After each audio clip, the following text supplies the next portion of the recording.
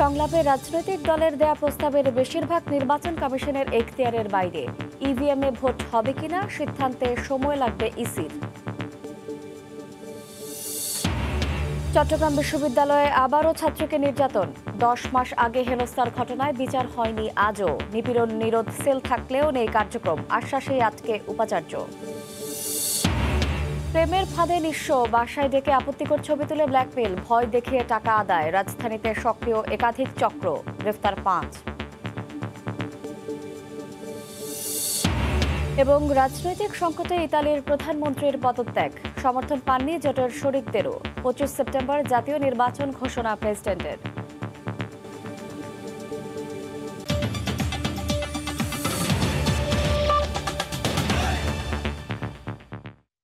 ভোরের সময়ের সঙ্গে আছি আমি শায়লা রহমান ইমা। ও পানি ব্যবহারে সবাইকে সাশ্রয়ী হওয়ার তাগিদ দিয়েছেন প্রধানমন্ত্রী শেখ হাসিনা। সারা বিশ্বের অবস্থা তুলে ধরে প্রধানমন্ত্রী বলেন, বাংলাদেশও আজ বৈশ্বিক মন্দার কবলে। সবাই ব্যয় সাশ্রয়ী হলে এই দুর্যোগ কাটে ওঠা সম্ভব। মুজিব বর্ষ উপলক্ষে 3য় পর্যায়ের 2য় ধাপে গৃহহীনদের জমি ও ঘর হস্তান্তর অনুষ্ঠানে ভার্চুয়ালি অংশ নিয়ে একথা বলেন সরকার প্রধান। এর মধ্য দিয়ে 52টি উপজেলাকে গৃহহীন মুক্ত ঘোষণা করা হলো। ঠিকানাহীনদের জীবন বদলে দেয়া আশ্রয়ন প্রকল্পের মাধ্যমে দেশের 26,000-এরও বেশি পরিবার পেল স্থায়ী আশ্রয়। দিন বদলে গেল ঝড় বৃষ্টি মাথায় নিয়ে অভুক্ত থাকা অসহায়দের। দেশের 5টি বিভাগে গণভবন থেকে ভার্চুয়ালি যুক্ত হয়ে বৃহস্পতিবার সকালে ঘরের চাবি হস্তান্তর করেন প্রধানমন্ত্রী। বলেন, দলমত নির্বিশেষে দেশে কেউ গৃহহীন থাকবে না।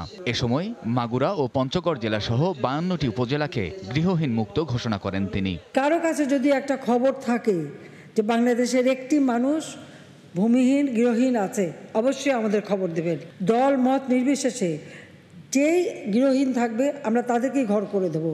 সরকার প্রধান তার বক্তব্যে তুলে ধরেন বৈশ্বিক পরিস্থিতি। বলেন, বিশ্বের উন্নত রাষ্ট্রগুলো আজ ধুঁকছে তাদের অর্থনৈতিক মন্দা কাটাতে। সে তুলনায় বাংলাদেশ এখনও ভালো অবস্থায় জানিয়ে বিদ্যুৎ, পানি ও জ্বালানি ব্যবহারে মিতব্যয়ী হওয়ার আহ্বান জানান শেখ হাসিনা। আমেরিকা রাশিয়ার উপর যে স্যাংশন দিয়েছে, যার ফলে আমাদের সার কিনতে সমস্যা হচ্ছে, আমাদের খাদ্য কিনতে সমস্যা হচ্ছে, কারণ ডলার দিয়ে কেনা যায় না। আমরা এখনও আমাদের দেশকে ভালোভাবে চালাতে পারছি, কিন্তু আমাদের এখন থেকেই সতর্ক থাকতে হবে। আমি সবাইকে অনুরোধ করব, বিদ্যুৎ সাশ্রয় করতে হবে, পানি ব্যবহার সেটাও সাশ্রয় করতে হবে, জ্বালানি ব্যবহার সেটাও সাশ্রয় করতে হবে। দেশীয় উৎপাদন বাড়াতে প্রতি ইঞ্চি জমি ব্যবহারের তাগিদ প্রধানমন্ত্রীর। বলেন, কারো কাছে হাত পেতে নয়, নিজেদেরই হতে হবে স্বাবলম্বী। আমাদের যার নিজের যতটুকু জমি আছে, জায়গা আছে, সেখানে আমাকে উৎপাদন বাড়াতে হবে। একটা তরকারি গাছ, একটা মরিচ গাছ বা যাই লাগানো যায় সবাই লাগান, কোনো জমি ফেলে রাখবেন না। সরকার প্রধান বলেন, আওয়ামী লীগ মানুষের সংগঠন, তাই দেশের প্রতিটি মানুষকে ভালো রাখার দায়িত্বে কখনোই অবহেলা করে না তার সরকার। আওয়ামী লীগ মানুষের সংগঠন, বাংলাদেশের প্রতিটি নাগরিকের দায়িত্ব আমারই। কামরুজ্জামান মামুন, সময় সংবাদ, ঢাকা।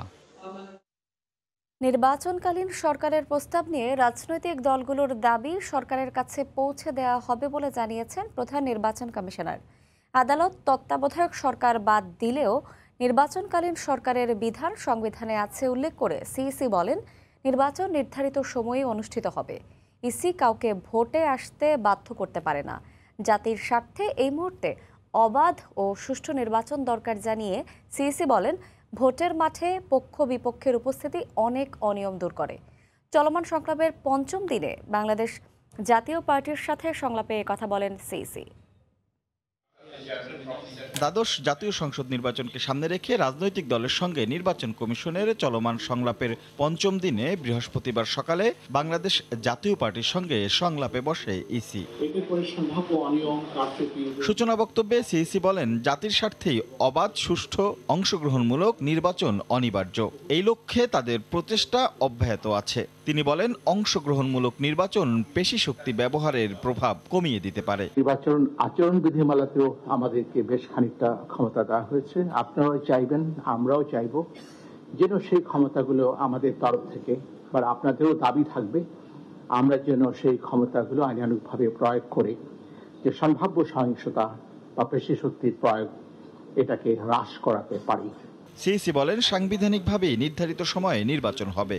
অংশগ্রহণমূলক নির্বাচন নিশ্চিত করতে বিএনপি সহ সমমনা দলগুলোর প্রতি আহ্বান তার। নির্বাচনে আমরা সব দলকে আহ্বান করে যাব, কিন্তু নির্বাচন তার নির্ধারিত সময় অনুষ্ঠিত হবে। কোন দল যদি না আসে আমরা তাদেরকে বাধ্য করতে পারবো না, এটা আমরা বারংবার বলেছি, কিন্তু বাধ্য করতে না পারলেও আমরা বারংবার তাদেরকে অনুরোধ করে যাব।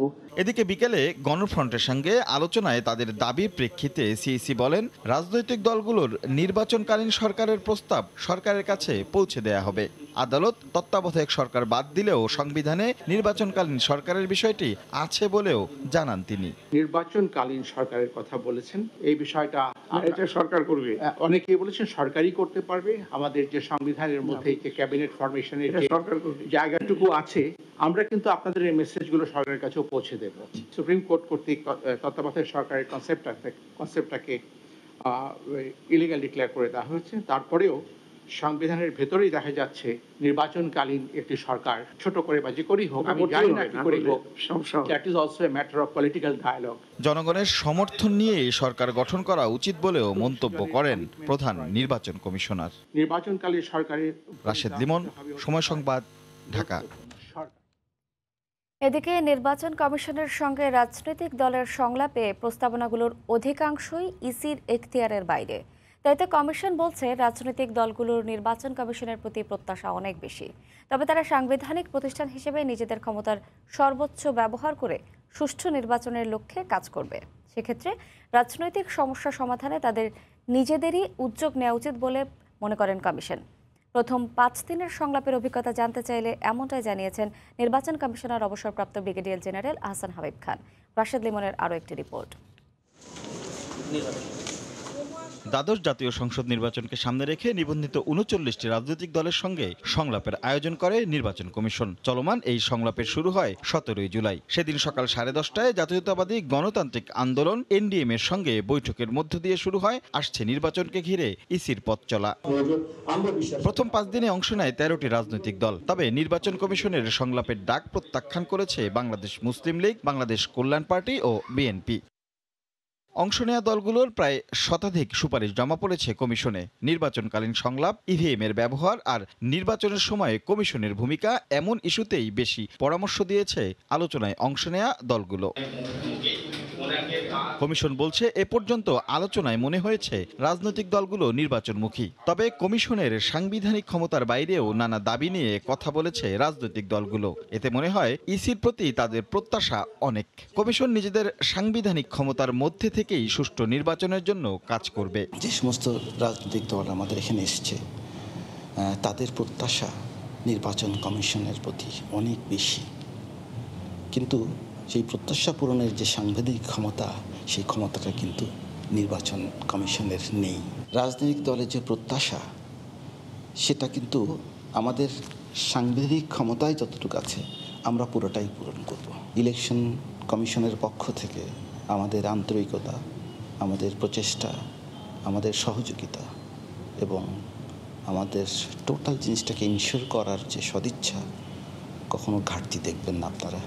এই কমিশন মনে করে রাজনৈতিক দলগুলোর মধ্যে সমঝোতা হলে ইসির জন্য ভোট গ্রহণ অনেকটাই সহজ হয়ে যায়। তাই নির্বাচনকালীন সরকার সহ রাজনৈতিক হিসেবগুলো দলগুলোর নিজেদেরই মেটানোর পরামর্শ তার। এই প্রত্যাশা পূরণের জন্য তারা কিন্তু নিজেদের মধ্যে আলাপ আলোচনা করে একটা সিদ্ধান্তের ব্যাপার সমাধান করলেই কিন্তু আমরা সুন্দর একটা ইলেকশন উপহার দিতে পারবো। এবং তারা নিজেদের মধ্যে আলোচনা করে নিজেরা যদি একটা সমঝোতায় আসে, তাহলে একটা কোঅর্ডিনেটেড এফোর্টের মাধ্যমে আমরা কিন্তু একটা ভালো ইলেকশন জাতির সামনে উপহার দিতে পারবো। ইভিএমে ভোট হওয়া না হওয়া নিয়ে রাজনৈতিক দলগুলোর নানা মত থাকলেও সিদ্ধান্তে আসতে এখনো সময় লাগবে বলে জানিয়েছে কমিশন। দেখেন, ইভিএম এর ব্যাপারে কিন্তু রাশেদ লিমন, সময় সংবাদ, ঢাকা। জনগণের অভ্যুত্থানের মধ্য দিয়ে আওয়ামী লীগ সরকারকে সরিয়ে জনগণের সরকার প্রতিষ্ঠা করা হবে বলে মন্তব্য করেছেন বিএনপির মহাসচিব মির্জা ফখরুল ইসলাম আলমগীর। তিনি বলেন, কথা নয়, জনগণ এখন অ্যাকশন দেখতে চায়। এদিকে দলের স্থায়ী কমিটির সদস্য গয়েশ্বর চন্দ্র রায় বলছেন, প্রধান নির্বাচন কমিশনার সচেতনভাবেই সহিংসতা উস্কে দিচ্ছেন। বৃহস্পতিবার রাজধানীতে আলাদা অনুষ্ঠানে একথা বলেন তারা। গণতন্ত্র পুনরুদ্ধার, বেগম জিয়ার মুক্তি, নিরপেক্ষ সরকারের অধীনে আগামী নির্বাচন সহ বিভিন্ন দাবিতে নানা কর্মসূচির পাশাপাশি শরিক দলগুলোর সঙ্গে চলমান রাজনৈতিক সংলাপ করছে বিএনপি। 25 মে থেকে শুরু হওয়া বিএনপির এই সংলাপে অংশ নিয়েছে 12টি দল। এই ধারাবাহিকতায় বৃহস্পতিবার সন্ধ্যায় গুলশানে চেয়ারপারসনের কার্যালয়ে বাংলাদেশ সাম্যবাদী দল ও বাংলাদেশ ডেমোক্রেটিক লীগের সাথে সংলাপ অনুষ্ঠিত হয়। এতে বিএনপির পক্ষ থেকে মহাসচিব মির্জা ফখরুল ও 20 দলীয় জোটের সমন্বয়ক নজরুল ইসলাম খান উপস্থিত ছিলেন। আলোচনা শেষে বিএনপির মহাসচিব জানান, সংলাপে বেগম জিয়ার মুক্তি, ফ্যাসিবাদী সরকারের পদত্যাগের দাবিতে আন্দোলন নিয়ে দুই দলের নেতারা একমত হয়েছেন। বর্তমান এই অগণতান্ত্রিক ফ্যাসিবাদী সরকারকে তাদেরকে ক্ষমতা থেকে সরিয়ে জনগণের অভ্যুত্থানের মধ্য দিয়ে তাদেরকে পরাজিত করে একটি সত্যিকার অর্থেই জনগণের পার্লামেন্ট, জনগণের সরকার গঠন করার জন্যে আমরা আলোচনা শেষে বেশ কয়েকটি বিষয়ে আমরা একমত হয়েছি। এর আগে দলের ভারপ্রাপ্ত চেয়ারম্যান তারেক রহমানের বিরুদ্ধে অশালীন ও কুরুচিপূর্ণ বক্তব্য দেওয়ার অভিযোগ এনে জাতীয় প্রেস ক্লাবের সামনে সমাবেশ করে জাতীয়তাবাদী স্বেচ্ছাসেবক দল। সমাবেশে বিএনপির স্থায়ী কমিটির সদস্য গয়েশ্বর চন্দ্র রায় বলেন, জনগণ বক্তব্য শুনতে চায় না, তারা সরকারের বিরুদ্ধে অ্যাকশন দেখতে চায়। দাবি করেন, তলোয়ার রাইফেলের তত্ত্ব দিয়ে সহিংসতাকে উস্কে দিচ্ছেন প্রধান নির্বাচন কমিশনার। নির্বাচন কমিশন বলেছে, ভোটের দিন যদি কেউ তলোয়ার নিয়ে আসে, প্রতিপক্ষ পাল্টা রাইফেল নিয়ে আনা হবে। একটি সাংবিধানিক পদে থেকে সন্ত্রাসকে উস্কানি দেওয়া, জনগণে আতঙ্ক দেওয়া, ভোট কেন্দ্র শূন্য রাখার একটি প্রয়াস মাত্র। আন্দোলনের মাধ্যমে বর্তমান সরকারকে পদত্যাগে বাধ্য করা হবে বলেও হুঁশিয়ারি দেন বিএনপি নেতারা। কাজল আব্দুল্লাহ, সময় সংবাদ, ঢাকা। বিএনপির সবকিছুতে না বলার রোগে পেয়ে বসেছে বলে নির্বাচন কমিশনের সংলাপে দলটি অংশ নেয়নি বলে মন্তব্য করেছেন তথ্যমন্ত্রী ডক্টর হাসান মাহমুদ। বৃহস্পতিবার বিকেলে রাজধানীর খিলক্ষেতে স্থানীয় আওয়ামী লীগের ত্রিবার্ষিক সম্মেলনে তিনি বলেন, বিএনপি নির্বাচনে না আসলেও যথাসময়ে ভোট হবে। আসলে বিএনপিকে সবকিছুতে না বলার একটা রোগে পেয়ে বসেছে। সবকিছুতে না, নির্বাচনে না, তারপর পৌরসভা নির্বাচনে না, ইউনিয়ন পরিষদ নির্বাচনে না, সংলাপে না। খালেদা জিয়াও নির্বাচন চায় না, আর তারেক রহমানও নির্বাচন চায় না। কারণ তারা চায় না যে তারা নির্বাচন না করার প্রেক্ষিতে ফখরুল নেতা হয়ে যায়। সেই জন্য তারা নির্বাচনও যায় না, সংলাপও যেতে চায় না। বিএনপি মহাসচিব মির্জা ফখরুল ইসলাম আলমগীর সহ 11 জনের বিরুদ্ধে মামলা করেছেন আওয়ামী লীগের ঢাকা মহানগর দক্ষিণের দপ্তর সম্পাদক রিয়াজউদ্দিন। প্রধানমন্ত্রী শেখ হাসিনাকে নিয়ে কটূক্তি ও ঢাকা দক্ষিণ মহানগর আওয়ামী লীগের সভাপতি মুক্তিযোদ্ধা আবু আহমেদ মন্নাফের কুশপুত্তলিকা দাহ করার অভিযোগে বৃহস্পতিবার রাতে রাজধানীর পল্টন থানায় মামলা করেন তিনি। গত 16 ও 17 জুলাই বিক্ষোভ মিছিলে বিএনপি নেতারা প্রধানমন্ত্রী শেখ হাসিনাকে নিয়ে কটূক্তি করেন বলে দাবি করেন রিয়াজউদ্দিন। তিনি বলেন, অভিযুক্তরা চান না বাংলাদেশে শান্তি বিরাজ করুক, তারা উস্কানিমূলক বক্তব্য দিয়ে দেশকে হুমকির মুখে ঠেলে দিচ্ছে। মামলায় অজ্ঞাতনামা আরও কয়েকজনকে আসামি করা হয়।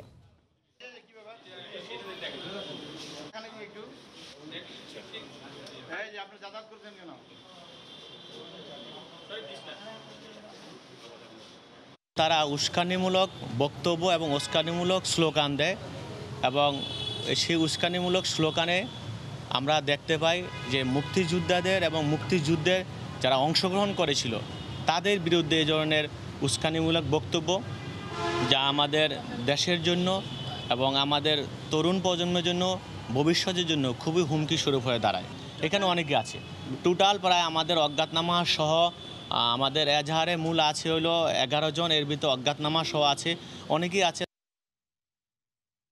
আদালতের নির্দেশনার পরও ট্রেনের ছাদে যাত্রী পরিবহন বন্ধ করতে পারেনি রেল কর্তৃপক্ষ। নিত্যদিনের মতোই গাজীপুরের ট্রেনের উপরও দেখা যায় বিপুল মানুষ। এর আগে বৃহস্পতিবার সকালে ট্রেনের ছাদে ওঠা বন্ধ করতে না পারলে দায়িত্বশীল কর্মকর্তাদের চাকরিচ্যুত করার হুঁশিয়ারি দেন উচ্চ আদালত। একই সঙ্গে কালোবাজারি বন্ধের নির্দেশনা দেওয়া হয়।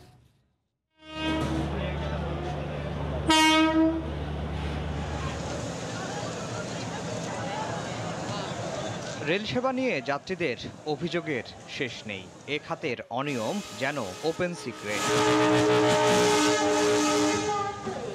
টিকিট কালোবাজারি, সিন্ডিকেট সহ নানা অনিয়মের প্রতিবাদে ঢাকা বিশ্ববিদ্যালয়ের এক শিক্ষার্থীর আন্দোলনের পর রেলের অব্যবস্থাপনা নিয়ে সরব হয় বিভিন্ন মহল। বিষয়টি গিয়ে ঠেকে উচ্চ আদালতে। এদিন রেলের 2 কর্মকর্তা ও সহজের একজনকে পেয়ে প্রশ্নবাণে জর্জরিত করেন বিচারপতিরা। ট্রেন যাত্রা নিয়ে নিজের তিক্ত অভিজ্ঞতার কথাও তুলে ধরেন একজন বিচারপতি। বলেন, ঈদে বাড়ি যাওয়ার সময় ট্রেনে উঠে দেখতে পান তার সিটে অন্য আরেকজন বসা। উনার যেই সিট ছিল সেই সিটে উনি ঢুকতে গিয়ে হিমশিম খেয়েছেন এবং রেলের কর্মকর্তারা, পুলিশ এসে ওনাকে ওনার জায়গা থেকে যারা বসছেন তাদেরকে সরিয়ে দিয়ে ওনার যে টিকিট করেছিলেন ওনাদেরকে ওখানে জায়গা করে দিয়েছেন। উচ্চ আদালত প্রশ্ন তোলেন রেলকে গ্রাস করা হচ্ছে কিনা। সব অভিযোগ স্বীকার করে জনবল সংকটের অজুহাত রেল কর্তাদের। আমি অসহায়, আমি পারতেছি না, আউট অফ কন্ট্রোল, এইসব এক্সকিউজ আদালত অ্যালাউ করে নাই।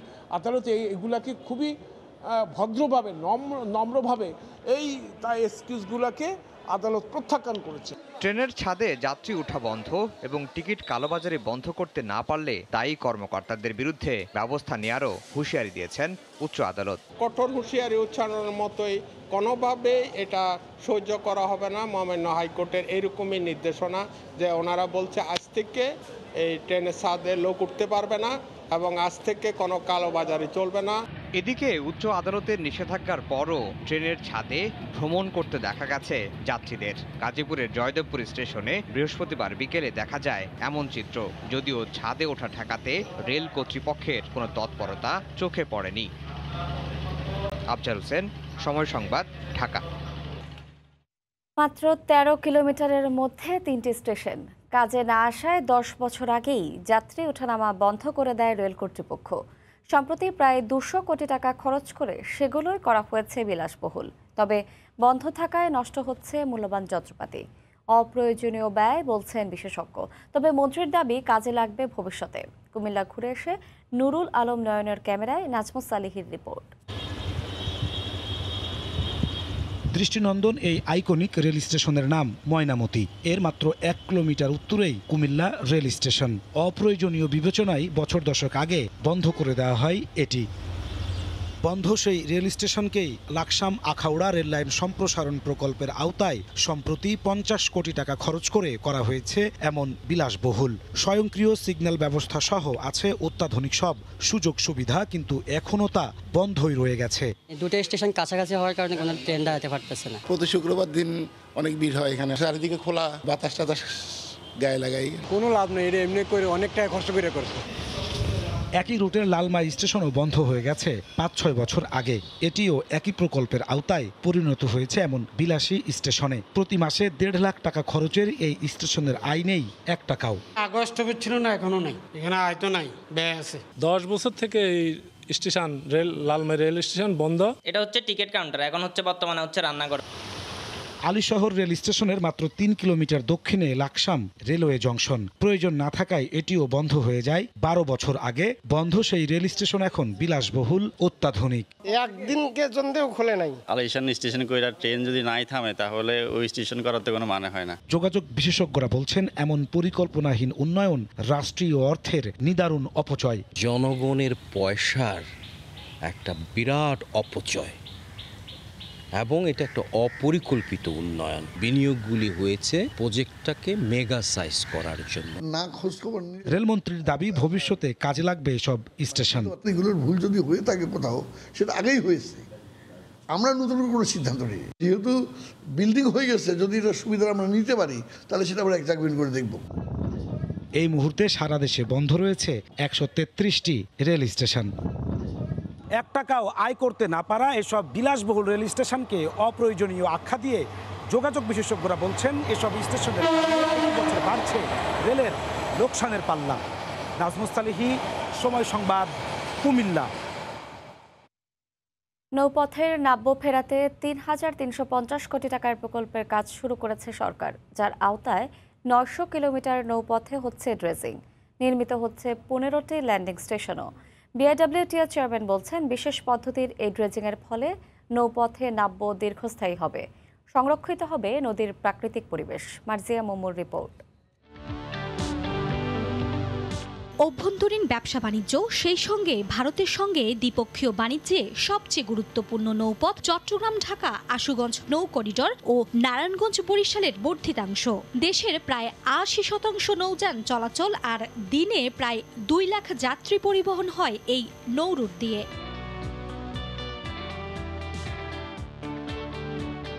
বছরের পর বছর নাব্য সংকটে ধুঁকতে থাকা এই নৌ করিডোরের সক্ষমতা বাড়াতে এবার সরকার ৩,৩৫০ কোটি টাকায় বাংলাদেশ আঞ্চলিক অভ্যন্তরীণ নৌ পরিবহন প্রকল্প ১ শুরু করেছে, যার আওতায় ৯০০ kilometre নৌপথে performance based contract dredging, ৬টি স্থানে নৌযান সমূহের ঘূর্ণিঝড় আশ্রয় কেন্দ্র নির্মাণ, 3টি ফেরি ক্রসিং এলাকায় সংরক্ষণ ড্রেজিং, 4টি যাত্রী ও 2টি কার্গো টার্মিনাল নির্মাণ উন্নয়ন, 15টি ল্যান্ডিং স্টেশন নির্মাণ এবং 2টি মাল্টিপারপাস ভ্যাসেল সংগ্রহ করা হবে। প্রকল্পটিতে বিশ্বব্যাংক দিচ্ছে ৩,০৫২.৮০ কোটি টাকা, বাকি ২৯৬.৬২ কোটি টাকা বহন করবে সরকার। প্রকল্প বাস্তবায়নকারী সংস্থা বিআইডব্লিউটি এর চেয়ারম্যান জানালেন, প্রকল্পটি বাস্তবায়িত হলে দেশের ৯০০ কিলোমিটার নৌপথ পরিণত হবে প্রথম শ্রেণীর নৌ রুটে। ঢাকার চারপাশের যে নদীগুলো আছে সেগুলো এবং মূলত শীতলক্ষা এবং মেঘনা এই নদীগুলোই এখানে মূলত আমাদের ড্রেজিংয়ের আওতায় আসবে। আমরা এখানে কত ঘনমিটার মাটি কাটা হলো সেটা বিবেচনা করব না, আমাদের 4.5 মিটার ড্রাফট আমাদের মেনটেন করতে হবে, অর্থাৎ গভীরতা মেনটেন করতে হবে সব মৌসুমে। পরিবেশগত উন্নয়নের কাজ করব, নৌপথের ট্রাফিক সিস্টেম আমাদের ভালো করার জন্য।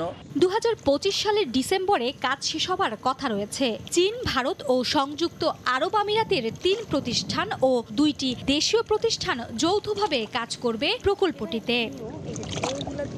মার্জিয়া মুমু, সময়। নিত্যপণ্যের ঊর্ধ্বমুখী দামের মধ্যে এবার সাধারণ মানুষের উপর চাপল ওষুধের বাড়তি দামের বোঝা। বাজারে হঠাৎই চড়া প্যারাসিটামল সহ বহুল ব্যবহৃত 53 ওষুধের দাম বেড়েছে দ্বিগুণেরও বেশি। এতে ক্ষুব্ধ ক্রেতা। ফারুক ভুঁইয়া, রবিনের রিপোর্ট। জ্বর ঠান্ডার মতো সমস্যা দেখা দিলে সাধারণত প্রাথমিকভাবে পরামর্শ দেওয়া হয় প্যারাসিটামল ওষুধের।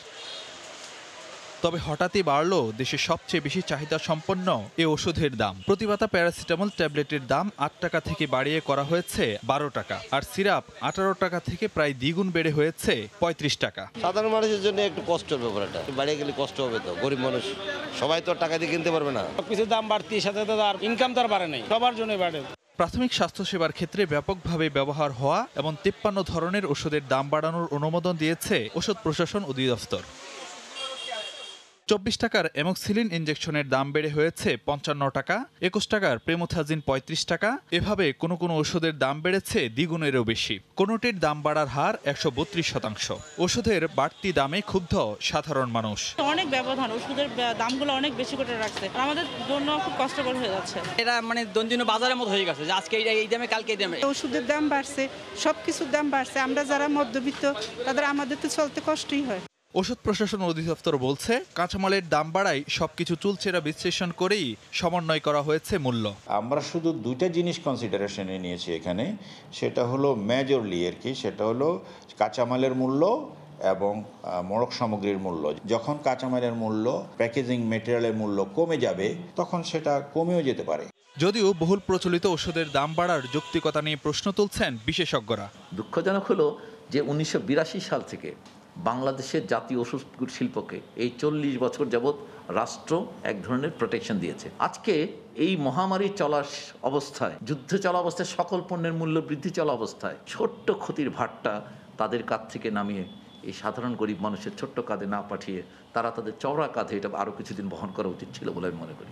সাধারণ মানুষের স্বার্থে ওষুধের বাজারে সরকারি নজরদারি বাড়ানোর পরামর্শ বিশেষজ্ঞদের। ফারুক ভুঁইয়া, রবিন, সময় সংবাদ, ঢাকা। পোশাক শিল্পের প্রবৃদ্ধি ধরে রাখার পাশাপাশি নতুন নতুন পণ্যের বিকল্প বাজার সৃষ্টি না হলে ৬৭ বিলিয়ন মার্কিন ডলার রপ্তানি আয়ের লক্ষ্যমাত্রা অর্জন কঠিন হবে বলে মনে করছেন চট্টগ্রামের ব্যবসায়ীরা। এজন্য নিরবিচ্ছিন্ন গ্যাস ও বিদ্যুৎ সরবরাহ নিশ্চিতের মাধ্যমে তৈরি পোশাক খাতের বিরাজমান সমস্যা দূর করতে হবে। পাশাপাশি সক্ষমতা বাড়াতে হবে বন্দরের। শাখাউত টিপুর ক্যামেরায় কমলদের রিপোর্ট। করোনা স্থবিরতার পাশাপাশি রাশিয়া ইউক্রেন যুদ্ধের প্রভাবে বিশ্বের আমদানি রপ্তানি বাণিজ্য যেখানে স্থবির সেখানে কিছুটা ইতিবাচক পথে হাঁটছে বাংলাদেশ। 2021-22 অর্থ বছরে 51 বিলিয়ন মার্কিন ডলার লক্ষ্যমাত্রার বিপরীতে বাংলাদেশের আয় হয়েছে 60.8 বিলিয়ন মার্কিন ডলার।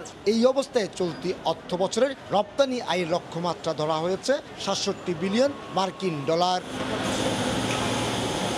দেশের রপ্তানি আয়ের পুরোটা দখল করে আছে তৈরি পোশাক খাত। 2021-22 অর্থ বছরে 35 বিলিয়ন মার্কিন ডলারের বিপরীতে 42 বিলিয়ন মার্কিন ডলার আয় হয়েছে।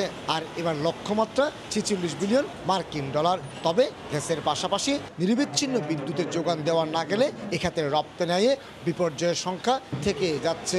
আমাদের যেই কম্পিটিশন মার্কেট আছে এখন বর্তমানে, সে কম্পিটিশনে টিকে থাকতে গেলে আমাদেরকে নিরবিচ্ছিন্ন প্রোডাকশন কন্টিনিউ করতে হবে। সে প্রোডাকশন কন্টিনিউ করতে গেলে আমাদেরকে অবশ্যই গ্যাস বিদ্যুৎ নিরবিচ্ছিন্ন থাকতে হবে। এখন পর্যন্ত বাংলাদেশের তৈরি পোশাক খাতের বিশ্ববাজার বলতে আমেরিকার পাশাপাশি ইউরোপের কয়েকটি দেশ। অস্থির এই সময় রপ্তানি আয় ধরে রাখতে তৈরি পোশাকের বিকল্প বাজারের সৃষ্টির পাশাপাশি অপ্রচলিত পণ্য রপ্তানির উপর জোর দেওয়ার তাগিদ ব্যবসায়ীদের। অনেক নতুন নতুন নন ট্র্যাডিশনাল আইটেম কিন্তু আমাদের এখানে আসতেছে। আমি মনে করি যে নতুন নতুন ডাইভার্সিফিকেশন এক্সপোর্ট হবে এবং নতুন নতুন এক্সপোর্ট হবে। নতুন এক্সপোর্টের সাথে সাথে আমার বন্দর এবং কাস্টমসের সক্ষমতা বাড়াতে হবে। দেশের আমদানি রপ্তানি বাণিজ্যের 92 থেকে 95% সম্পন্ন হয় চট্টগ্রাম বন্দর দিয়ে। এক্ষেত্রে রপ্তানি আয়ের লক্ষ্যমাত্রা অর্জনে সক্ষমতা বাড়াচ্ছে চট্টগ্রাম বন্দর কর্তৃপক্ষ। আমরা আশা করছি যে এই বছর যে 67 বিলিয়ন মার্কিন ডলার সমমূল্যের যে বাণিজ্যের জন্য রপ্তানির জন্য লক্ষ্যমাত্রা নির্ধারণ করেছে, সেটা আমরা নির্বিঘ্নে অনায়াসে আমরা হ্যান্ডেল করতে সক্ষম হব। কেননা আমাদের যে সক্ষমতা, সেই সক্ষমতা কোনো অবস্থাতেই কম নয় আমাদের এই লক্ষ্যমাত্রার তুলনা। তৈরি পোশাক ছাড়াও বিভিন্ন দেশে জুতা, কৃষিজাত পণ্য, হোম টেক্সটাইল, ঔষধ এবং পাটজাত পণ্য রপ্তানি করে বাংলাদেশ। এসব খাত থেকে আয় হয় প্রায় 5 বিলিয়ন মার্কিন ডলার। কমল দে, সময় সংবাদ, চট্টগ্রাম। অবশেষে পূরণ হতে যাচ্ছে নারায়ণগঞ্জবাসীর দীর্ঘদিনের স্বপ্ন। সেপ্টেম্বরে শেষ হবে তৃতীয় শীতলক্ষ্যা সেতুর নির্মাণ কাজ। এর মধ্য দিয়ে দেশের প্রথম 6 লেনের সেতুর দ্বার উন্মোচন হবে। ফলে নারায়ণগঞ্জের সঙ্গে ঢাকা ও মুন্সিগঞ্জ সহ চট্টগ্রাম এবং সিলেট বিভাগের দূরত্ব অনেক কমে আসবে। শওকত আলী সৈকতের তথ্য ও আরিফ হোসেনের ছবি নিয়ে রিপোর্ট। নারায়ণগঞ্জ শহর ও বন্দর উপজেলার মাঝখান দিয়ে বয়ে গেছে শীতলক্ষ্যা নদী। বন্দরের মদনপুর থেকে মদনগঞ্জ পর্যন্ত 13টি খেয়াঘাট দিয়ে প্রতিদিন নৌকা ট্রলারে ভোগান্তি ও ঝুঁকি নিয়ে নদী পার হন শহর বন্দরের 2 লক্ষাধিক মানুষ। নারায়ণগঞ্জবাসীর জনদুর্ভোগ কমাতে 2015 সালের 14 ফেব্রুয়ারি তৃতীয় শীতলক্ষ্যা সেতুর নির্মাণ কাজের ভিত্তিপ্রস্তর স্থাপন করেন প্রধানমন্ত্রী শেখ হাসিনা, যার নামকরণ করা হয়েছে প্রয়াত সংসদ সদস্য বীর মুক্তিযোদ্ধা নাসিম ওসমানের নামে। নদীর গভীরে 5টি সহ মোট 38টি খুঁটির উপর নির্মিত হয়েছে এ সেতু। মূল কাজ শেষে এখন চলছে সংযোগ সড়ক ও টোল প্লাজার কাজ।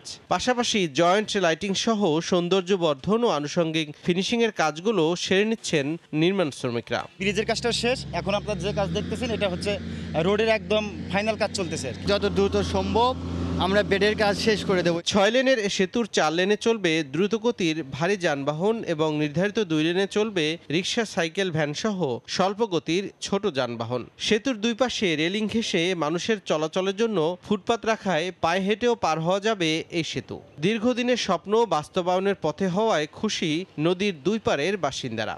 আমাদের সবারই আশা তাড়াতাড়ি উদ্বোধন হোক, তাহলে কি আমাদের যাতায়াতের জন্য আরও বেশি সুবিধা। সেতু থেকে আমরা পারাপার করতে পারবো, এই ভোগান্তি থেকে আমরা রেহাই পাবো।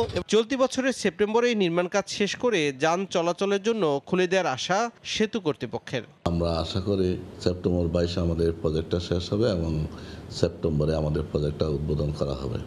সেতুটি চালু হলে নারায়ণগঞ্জের সঙ্গে ঢাকা ও মুন্সিগঞ্জ সহ চট্টগ্রাম ও সিলেট বিভাগের সঙ্গে যোগাযোগের দূরত্ব অনেক কমে আসবে। 1235 মিটার দৈর্ঘ্যের এই সেতু নির্মাণে ব্যয় ধরা হয়েছে 456 কোটি টাকা। সময় সংবাদ, নারায়ণগঞ্জ। মুন্সিগঞ্জে চলাচলরত অধিকাংশ বাস দক্ষিণাঞ্চলের বিভিন্ন রুটে সরিয়ে নেয় 3 উপজেলার বাস যাত্রীরা পড়েছেন চরম বিপাকে। ঘন্টার পর ঘন্টা অপেক্ষা করেও বাস মিলছে না। দূরপাল্লার বাসে মাওয়ায় আসতে ভাড়া গুনতে হচ্ছে 3 গুণ। নাসিরউদ্দিন উজ্জ্বলের রিপোর্ট, ছবি তুলেছেন আবু সাইদ। মুন্সিগঞ্জের লৌহজং, শ্রীনগর ও সিরাজদিখান উপজেলার যাত্রীরা পড়েছেন এখন বাস সংকটে। রাজধানীর গুলিস্তান বা যাত্রাবাড়ি থেকে আগে শিমুলিয়া ঘাটে জনপ্রতি বাস ভাড়া ছিল ৮০ টাকা। পদ্মা সেতু চালুর পর শিমুলিয়া ঘাটে বাস যাচ্ছে হাতে গোনা। এতে বাসের অভাবে তাদের ঘন্টার পর ঘন্টা দাঁড়িয়ে থাকতে হচ্ছে। তাই স্থানীয় যাত্রীদের বাধ্য হয়ে ফরিদপুরের ভাঙার বাসে চড়তে হচ্ছে। তারা পদ্মা সেতুর টোল প্লাজার কাছে নেমে গেলেও ভাঙার সমান ভাড়া গুনতে হচ্ছে ২৫০ টাকা। সেতু হওয়ার পর থেকে আমরা আসা যাওয়া মাওয়া কেন্দ্রিক যে এলাকাটা আমরা থাকি, তো সেখানে আসাটা কষ্টকর এবং যাওয়া কষ্টকর। যে বাসগুলো ছিল সরাসরি ভাঙা চলে যাচ্ছে ওপার, তো সেক্ষেত্রে আমাদের আসতে অনেক কষ্ট হয়েছে। এখন আমরা যাওয়ার সময়ও বাস পাচ্ছি না। এখন আমাদের লোকাল বা সিএনজি টিএনজির মাধ্যমে যাওয়া লাগতেছে। 2 ঘন্টা ধরে দাঁড়িয়ে রয়েছি, মাওয়ার লোক আমরা ঢাকা যেতে পারতেছি না। পাবলিক বাসগুলো এখন ছাড়ছে বাঙ্গা বা ঢাকা থেকে, ওই গাড়িতে আমাদের নিতে চায় না। নিতে চাইলে সমপরিমাণ টাকা চায়, নাজেহাল করে, টানা হেঁচড়া করে, উঠাতেও চায় না অনেক সময়। আমরা হাজার হাজার মানুষ এবারে দাঁড়িয়ে রয়েছে, একটা মানুষ পার হইতে পারতেছে না গাড়ি তুলতে। যাও 2-1 জনে উঠায়, তাও 300 টাকা 400 টাকা ভাড়া চায়। ঢাকার পরিবার সম পরিমাণে ভাড়া চায়। এরপর একটা বিছানা উঠায় না, নামায় না লোকে। আর আমার খুব টানা হেঁচড়া করে নামাইতে যাইয়া আমার পাঞ্জাবি বন্ধু ছিঁড়ে ফেলছে। এটা একটা শুরু হওয়া উচিত যে লোকাল যে যাত্রী তাদের যাওয়া আসার বিষয়টা যাতে নিশ্চিত হয় এবং তারা যাতে এই এলাকা থেকে ঢাকাতে ভালোভাবে স্বাচ্ছন্দ্যভাবে যাতায়াত করতে পারে। প্রশাসন জানায় স্থানীয়ভাবে চলাচলরত বাস সরিয়ে নেয় মানুষের যাতায়াতে সমস্যা সৃষ্টি হয়েছে। দুর্ভোগ লাঘবে পর্যাপ্ত বাস চালু রাখতে সংশ্লিষ্টদের নির্দেশ দেওয়া হয়েছে। বাস মালিক সমিতির যারা সভাপতি সেক্রেটারি তাদেরকে আমরা ইতিমধ্যেই বলেছি যে আমাদের স্থানীয় যারা জনগণ আছে তাদের জন্য অন্তত সকালে 8টি এবং বিকেলে 8টি ট্রিপ যাতে এখানে রাখা হয়, 8টি বাস রাখা হয়, যে বাসগুলো নিয়ে যাত্রীদেরকে ঢাকায় যাবে এবং ঢাকা থেকে ফেরত আসতে পারে। সংশ্লিষ্টরা জানিয়েছেন রাজধানী থেকে মুন্সিগঞ্জের শিমুলিয়া রুটে চলাচলরত 300 বাসের মধ্যে 280টি সরিয়ে নেওয়া হয়েছে ঢাকা ভাঙা সহ দক্ষিণের বিভিন্ন রুটে। নাসিরউদ্দিন উজ্জ্বল, সময় সংবাদ, মুন্সিগঞ্জ। দাহ, অতিরিক্ত লবণাক্ততা ও ভাইরাস সহ নানা রোগে আশঙ্কাজনক হারে মারা যাচ্ছে চিংড়ি। এতে উপকূলের অধিকাংশ চাষি ক্ষতির মুখে পড়েছেন। বারবার লোকসানে সর্বশান্ত হয়ে অনেকে চিংড়ি চাষ ছেড়েও দিচ্ছেন। বেকার হয়ে পড়ছেন উপকূলীয় অঞ্চলের হাজার হাজার মানুষ। মোংলা থেকে মাহমুদ হাসানের তথ্য, মাসুদ রান্নার ছবি নিয়ে রিপোর্ট। মোংলা উপজেলা ও তার আশপাশের উপকূলীয় এলাকাগুলোর প্রায় 16,000 কৃষক চিংড়ি চাষের সাথে সরাসরি জড়িত। অথচ বর্তমানে দিনে দিনে কমছে চিংড়ির ঘেরের সংখ্যা। 2021 সালে উপজেলায় 15,000 ঘের থাকলেও 1 বছরের ব্যবধানে কমে দাঁড়িয়েছে 11,500-এ। প্রচণ্ড দাবদাহ, অতিরিক্ত লবণাক্ততা ও ভাইরাস সহ নানা রোগে আশঙ্কাজনক হারে প্রতি বছরই মারা যাচ্ছে হাজার হাজার গলদা বাগদা চিংড়ি। বিকল্প হিসেবে পুকুর ও ক্যানেল কেটে গত 5 থেকে 7 বছর ধরে আধুনিক পদ্ধতিতে 375 হেক্টর জমিতে চাষ করলেও তাতেও মরক থেকে রেহাই পাওয়া যাচ্ছে না। এতে বারবার লোকসানে পড়ে পুঁজি হারিয়ে সর্বশান্ত চাষিরা। 90%ই আমরা ঘেরে লস, টোটাল লস। ঘেরে কোনো মাছ নাই এখন। আমার অন্তত 7-8 লক্ষ টাকা ক্ষতি হয়েছে। তো প্রত্যেক বছর লস করতে করতে এখন এমন অবস্থানে আসলে আমরা আছি যা আমাকে জীবিকা নির্বাহ করতেই কষ্ট। বিগত বছরগুলোর মতো ঘেরের চিংড়ি মাছে এবছরও রেকর্ড পরিমাণ মরকের আশঙ্কায় চাষিরা। কয়েক হাজার মানুষ বেকার হয়ে পড়েছেন। আন্তর্জাতিকভাবে জিআই পণ্য হিসেবে স্বীকৃতি পাওয়া এই শিল্পকে বাঁচিয়ে রাখতে দ্রুত ব্যবস্থা নেওয়ার দাবি চাষিদের।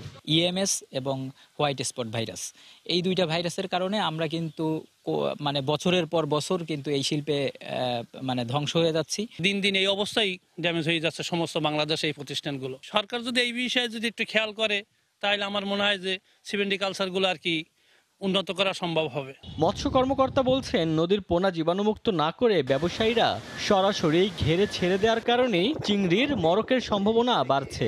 নদীর পোনাটা সরাসরি ঘেরে ছেড়ে দেয়, আসলে নদীর পোনা আসলে জীবাণুমুক্ত না। এসপিএফ পোনাটা যদি আমরা ঘেরে ছাড়তে পারি তাহলে অন্তত ভাইরাসের যে প্রাথমিকভাবে যে সংগঠন হওয়ার সম্ভাবনা এটা কমে যাবে।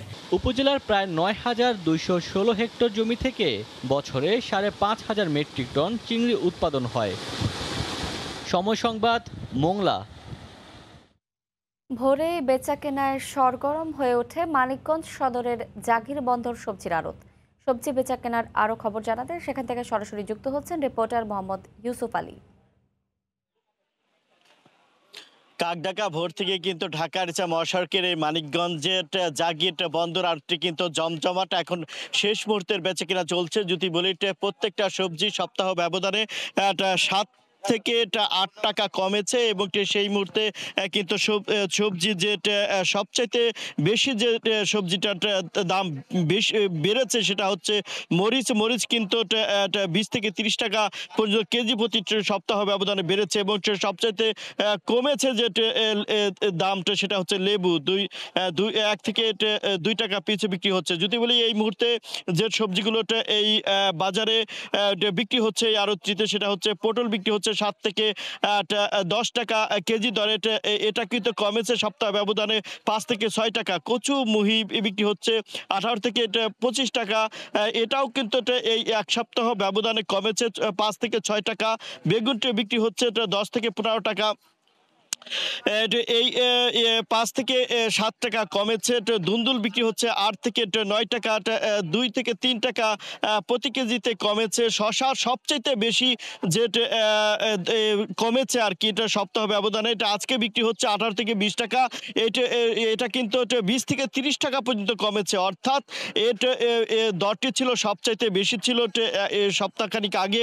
মরিচ যদি বলি আজকে এখানে বিক্রি হচ্ছে 120 থেকে 130 টাকা পর্যন্ত বিক্রি হয়েছে এবং বিক্রি এখনো হচ্ছে। করলা বিক্রি হচ্ছে 28 থেকে 30 টাকা আর কমেছে 5 থেকে এই করলার কথা যদি বলি করলার দামটা একটু বৃদ্ধি পেয়েছে। আজকে 28 থেকে 30 টাকা দরে বিক্রি হচ্ছে। 5 থেকে 6 টাকা বেড়েছে প্রতি কেজিতে। ঢেঁড়স বিক্রি হচ্ছে এখানে 12 থেকে 13 টাকা কেজি, তবে 2 থেকে 3 টাকা প্রতি কেজিতে কমেছে। মূলা বিক্রি হচ্ছে, মূলা শাক বিক্রি হচ্ছে 5 থেকে 4 টাকা প্রতিটা আটি হিসাবে এখানে বিক্রি হচ্ছে। এখানে যে সবজিগুলো বিক্রি হচ্ছে সবই কিন্তু পাইকারি বিক্রি হচ্ছে, পাল্লায় বিক্রি হচ্ছে। প্রত্যেকটা কৃষকই কিন্তু এখানে তাদের সবজি নিয়ে এসেছে এবং ছোট ছোট পাত্রে তারা কিন্তু নিয়ে এসে বিক্রি করছে।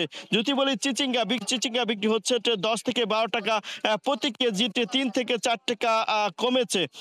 পুঁই শাক বিক্রি হচ্ছে সবচাইতে কম দামটা তারা বলছে অবিকৃত শিখে যাচ্ছে অনেক সবজি, সেটা হচ্ছে 2 থেকে 3 টাকা প্রতি কেজি এবং এই সপ্তাহ ব্যবধানে এটাও কিন্তু 4 থেকে 3 টাকা প্রত্যেকটা সবজি কমেছে। লেবুর দাম তো আগেই বলেছি, সেক্ষেত্রে সবকিছু মিলিয়ে যদি বলি এই যে যারা কৃষক রয়েছে কৃষকরা বলছে যে তাদের ক্ষোভ যে সব দ্রব্যমূল্যের দামই কিন্তু বৃদ্ধি পাচ্ছে।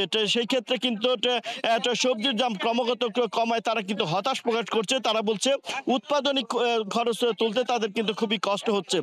এই যে সবজিগুলো এখানে রয়েছে প্রত্যেক সবজি কিন্তু আসলে অবিকৃত থেকে যাচ্ছে। এখন কিন্তু ঢাকার যারা পাইকার এবং কি আশেপাশের জেলার যারা পাইকার বা অভ্যন্তরীণ যারা পাইকার তারা কিন্তু আসলে ক্রয় করে চলে গিয়েছে বড় বড় গাড়ি নিয়ে আমরা দেখেছি। তবে এই মুহূর্তে কিন্তু পাইকারের সংখ্যা একটু কমে গেছে, তারপরেও কিন্তু বেচা কেনা হচ্ছে কম সংখ্যক পাইকারের মাধ্যমে। অনেক কৃষক কিন্তু এখনো তাদের যে বড় বড় পাত্রে যারা এই চাল কুমড়া লাউ থেকে শুরু করে যে বেগুন এই সব পুঁই শাক এসব এনেছিল সব কিছু কিন্তু এখনো অনেকে বিক্রি হয়নি বা বিক্রির জন্য চেষ্টা করছে। তারা কৃষকরা বলছে যে এই যেহেতু কম এবার মানিকগঞ্জে কিন্তু বর্ষার পানি খুব কম হয়েছে, যার জন্য কিন্তু নতুন সবজি বেশি এসেছে। এই সবজিটা আজকে বেশি সরবরাহ থাকার কারণেই কিন্তু এই সপ্তাহে সব সবজির দরটি কিন্তু কমেছে। কিন্তু এখানে যে সবজিগুলোটা আমরা দেখেছি একদম খুবই কম দামে, অর্থাৎ 2 থেকে 3 টাকা কেজি যদি বলি পুঁই শাক এখানে বিক্রি হচ্ছে। সেই সবজি কিন্তু যদি আমরা শহরে বা বড় যেটা খুচরা বাজারে কিন্তু এর দামটা বেশ বৃদ্ধি পাচ্ছে। অর্থাৎ এই যে মধ্যস্বত্বভোগীদের যে দূরত্ব তা কিন্তু রয়েছে। সবকিছু মিলিয়ে এই যদি বলি এই যে জাগির বন্দর আড়তটিতে কিন্তু 171টি আড়তদারের মাধ্যমে কোটি টাকার প্রত্যেকদিন সবজি বেচা কিনা হয়। যদি বলি মানিকগঞ্জের 3টি উপজেলা রয়েছে, মানিকগঞ্জ সদর, সিংড়া এবং সাটুরিয়া, যা সবজি উৎপাদনে বিখ্যাত এবং ঢাকার চাহিদা আশেপাশের চাহিদা পূরণ করে। এই ছিল আমার কাছে সর্বশেষ অবস্থা বন্দর আড়ত থেকে। আমরা সরাসরি যুক্ত ছিলাম মানিকগঞ্জের জাগির বন্দর সবজির আড়তে। দেখছেন ভোরের সময়। ওভারলোড ও শর্ট সার্কিট থেকে সুরক্ষায় ব্যবহার করুন ক্লিক সার্কিট ব্রেকার। 2 সপ্তাহের মধ্যে মালয়েশিয়ায় কর্মী পাঠানো শুরু হবে। ধাপে ধাপে যাবেন কয়েক লাখ শ্রমিক, এমনটাই জানিয়েছেন পররাষ্ট্রমন্ত্রী। তিনি বলেন, শ্রমিকদের কোনো ধরনের বৈষম্য হবে না বলে দেশটির প্রধানমন্ত্রী নিশ্চিত করেছেন। জ্বালানি আমদানির ক্ষেত্রে একক অঞ্চলের উপর নির্ভর না করে বিভিন্ন উৎসের দিকে নজর দেওয়া জরুরি বলেও জানান মন্ত্রী। রাশিয়া ইউক্রেন যুদ্ধের প্রভাব বিশ্বের প্রায় সব দেশের অর্থনীতিতে পড়তে শুরু করেছে। নাজুক সময়ে জ্বালানি সহ জরুরি নিত্য প্রয়োজনীয় দ্রব্য আমদানিতে রেমিটেন্স এখন বড় চিন্তার কারণ হয়ে দাঁড়িয়েছে। দেশের রেমিটেন্স ঠিক রাখতে প্রয়োজন প্রবাসীদের পাঠানো অর্থের প্রবাহ নিশ্চিত করা। নানান জটিলতার পর আবারও মালয়েশিয়ায় কয়েক লাখ শ্রমিক পাঠানোর সুখবর দিলেন পররাষ্ট্রমন্ত্রী। ইন্দোনেশিয়া, মালয়েশিয়া সহ বেশ কয়েকটি দেশ সফর শেষে দেশে ফিরে বৃহস্পতিবার পররাষ্ট্র মন্ত্রণালয় তিনি জানান, মালয়েশিয়ায় 2 সপ্তাহের মধ্যে শ্রমিক পাঠাবে বাংলাদেশ। শ্রমিকদের উপর কোনো ধরনের বৈষম্য হবে না বলেও নিশ্চিত করেছেন দেশটির প্রধানমন্ত্রী। এই আইনের প্রেক্ষিতে যারাই কাজ করবে মালয়েশিয়াতে, not only Bangladesh, any workers, তাকে আমরা ভালো অ্যাকোমোডেশন দিব। তাদের প্রতি কোনো ধরনের ডিসক্রিমিনেশন করা হবে না। মনে হয় 2 সপ্তাহ মধ্যে। উনি বলে আমাদের খুব প্রয়োজন, এই মুহূর্তে আমার ওয়ার্কার খুব দরকার। সাম্প্রতিক সময়ে জ্বালানি প্রাপ্তির সংকট ভাবাচ্ছে দেশকে। পররাষ্ট্রমন্ত্রীর কাছে এ বিষয়ে প্রশ্ন করা হলে তিনি বলেন, ইন্দোনেশিয়া ও মালয়েশিয়ার সঙ্গে দীর্ঘকালীন জ্বালানি উৎপাদনের চুক্তির বিষয়ে ড্রাফট চালাচালি চলছে। জ্বালানি আমদানির ক্ষেত্রে একক অঞ্চলের উপর নির্ভরতা কমিয়ে বিভিন্ন উৎসের দিকে নজর দেওয়া জরুরি বলে মন্তব্য করেন মন্ত্রী। আমরা এখনো সেই ধরনের কোনো ইনস্ট্রাকশন পাই নাই। হ্যাঁ, পাইলে নিশ্চয়ই আমরা আমাদের এফার্ট ফুললি ইউটিলাইজ করব। These are good news এবং এইগুলো ড্রাফট চালাচালি হচ্ছে। We should not be dependent only on few traditional suppliers. We should look beyond. পাকিস্তানের সঙ্গে বন্ধুত্বপূর্ণ সম্পর্ক এগিয়ে নিতে চায় বাংলাদেশ জানিয়ে পররাষ্ট্রমন্ত্রী 71 গণহত্যার জন্য দেশটিকে আবারও ক্ষমা চাওয়ার আহ্বান জানান। আমরা খুশি হব তারা যদি পাবলিকলি আপনার অ্যাপোলজি চায়। শাতিলা শারমিন, সময় সংবাদ, ঢাকা। সীমান্তে দিনে কোনো গুলির ঘটনা ঘটে না, সব গুলির ঘটনা ঘটে রাতের আধারে। হতাহতরা সবাই চোরাকারবারি, এমন দাবি করেছেন বিএসএফ মহাপরিচালক। ঢাকার পিলখানায় বিজিবি বিএসএফের 52তম যৌথ সম্মেলন শেষ হয় বৃহস্পতিবার। 5 দিনের সম্মেলনে সীমান্ত হত্যা ও চোরাচালান বন্ধ, সীমান্তে সন্ত্রাস ও জঙ্গিবাদের বিরুদ্ধে জিরো টলারেন্স নীতি অনুসরণ সহ যৌথ দলিল স্বাক্ষর করেন দুদেশের সীমান্ত বাহিনীর শীর্ষ নেতৃত্ব। বিশ্বের যে কোনো সংঘাতপূর্ণ সীমান্তের চেয়ে কোনো অংশে কম নয় বাংলাদেশ ভারত সীমান্ত। যদিও বলা হয়ে থাকে এই দুদেশের সম্পর্ক অতীতের যে কোনো সময়ের চেয়ে বর্তমানে উষ্ণ এবং সৌহার্দ্যপূর্ণ।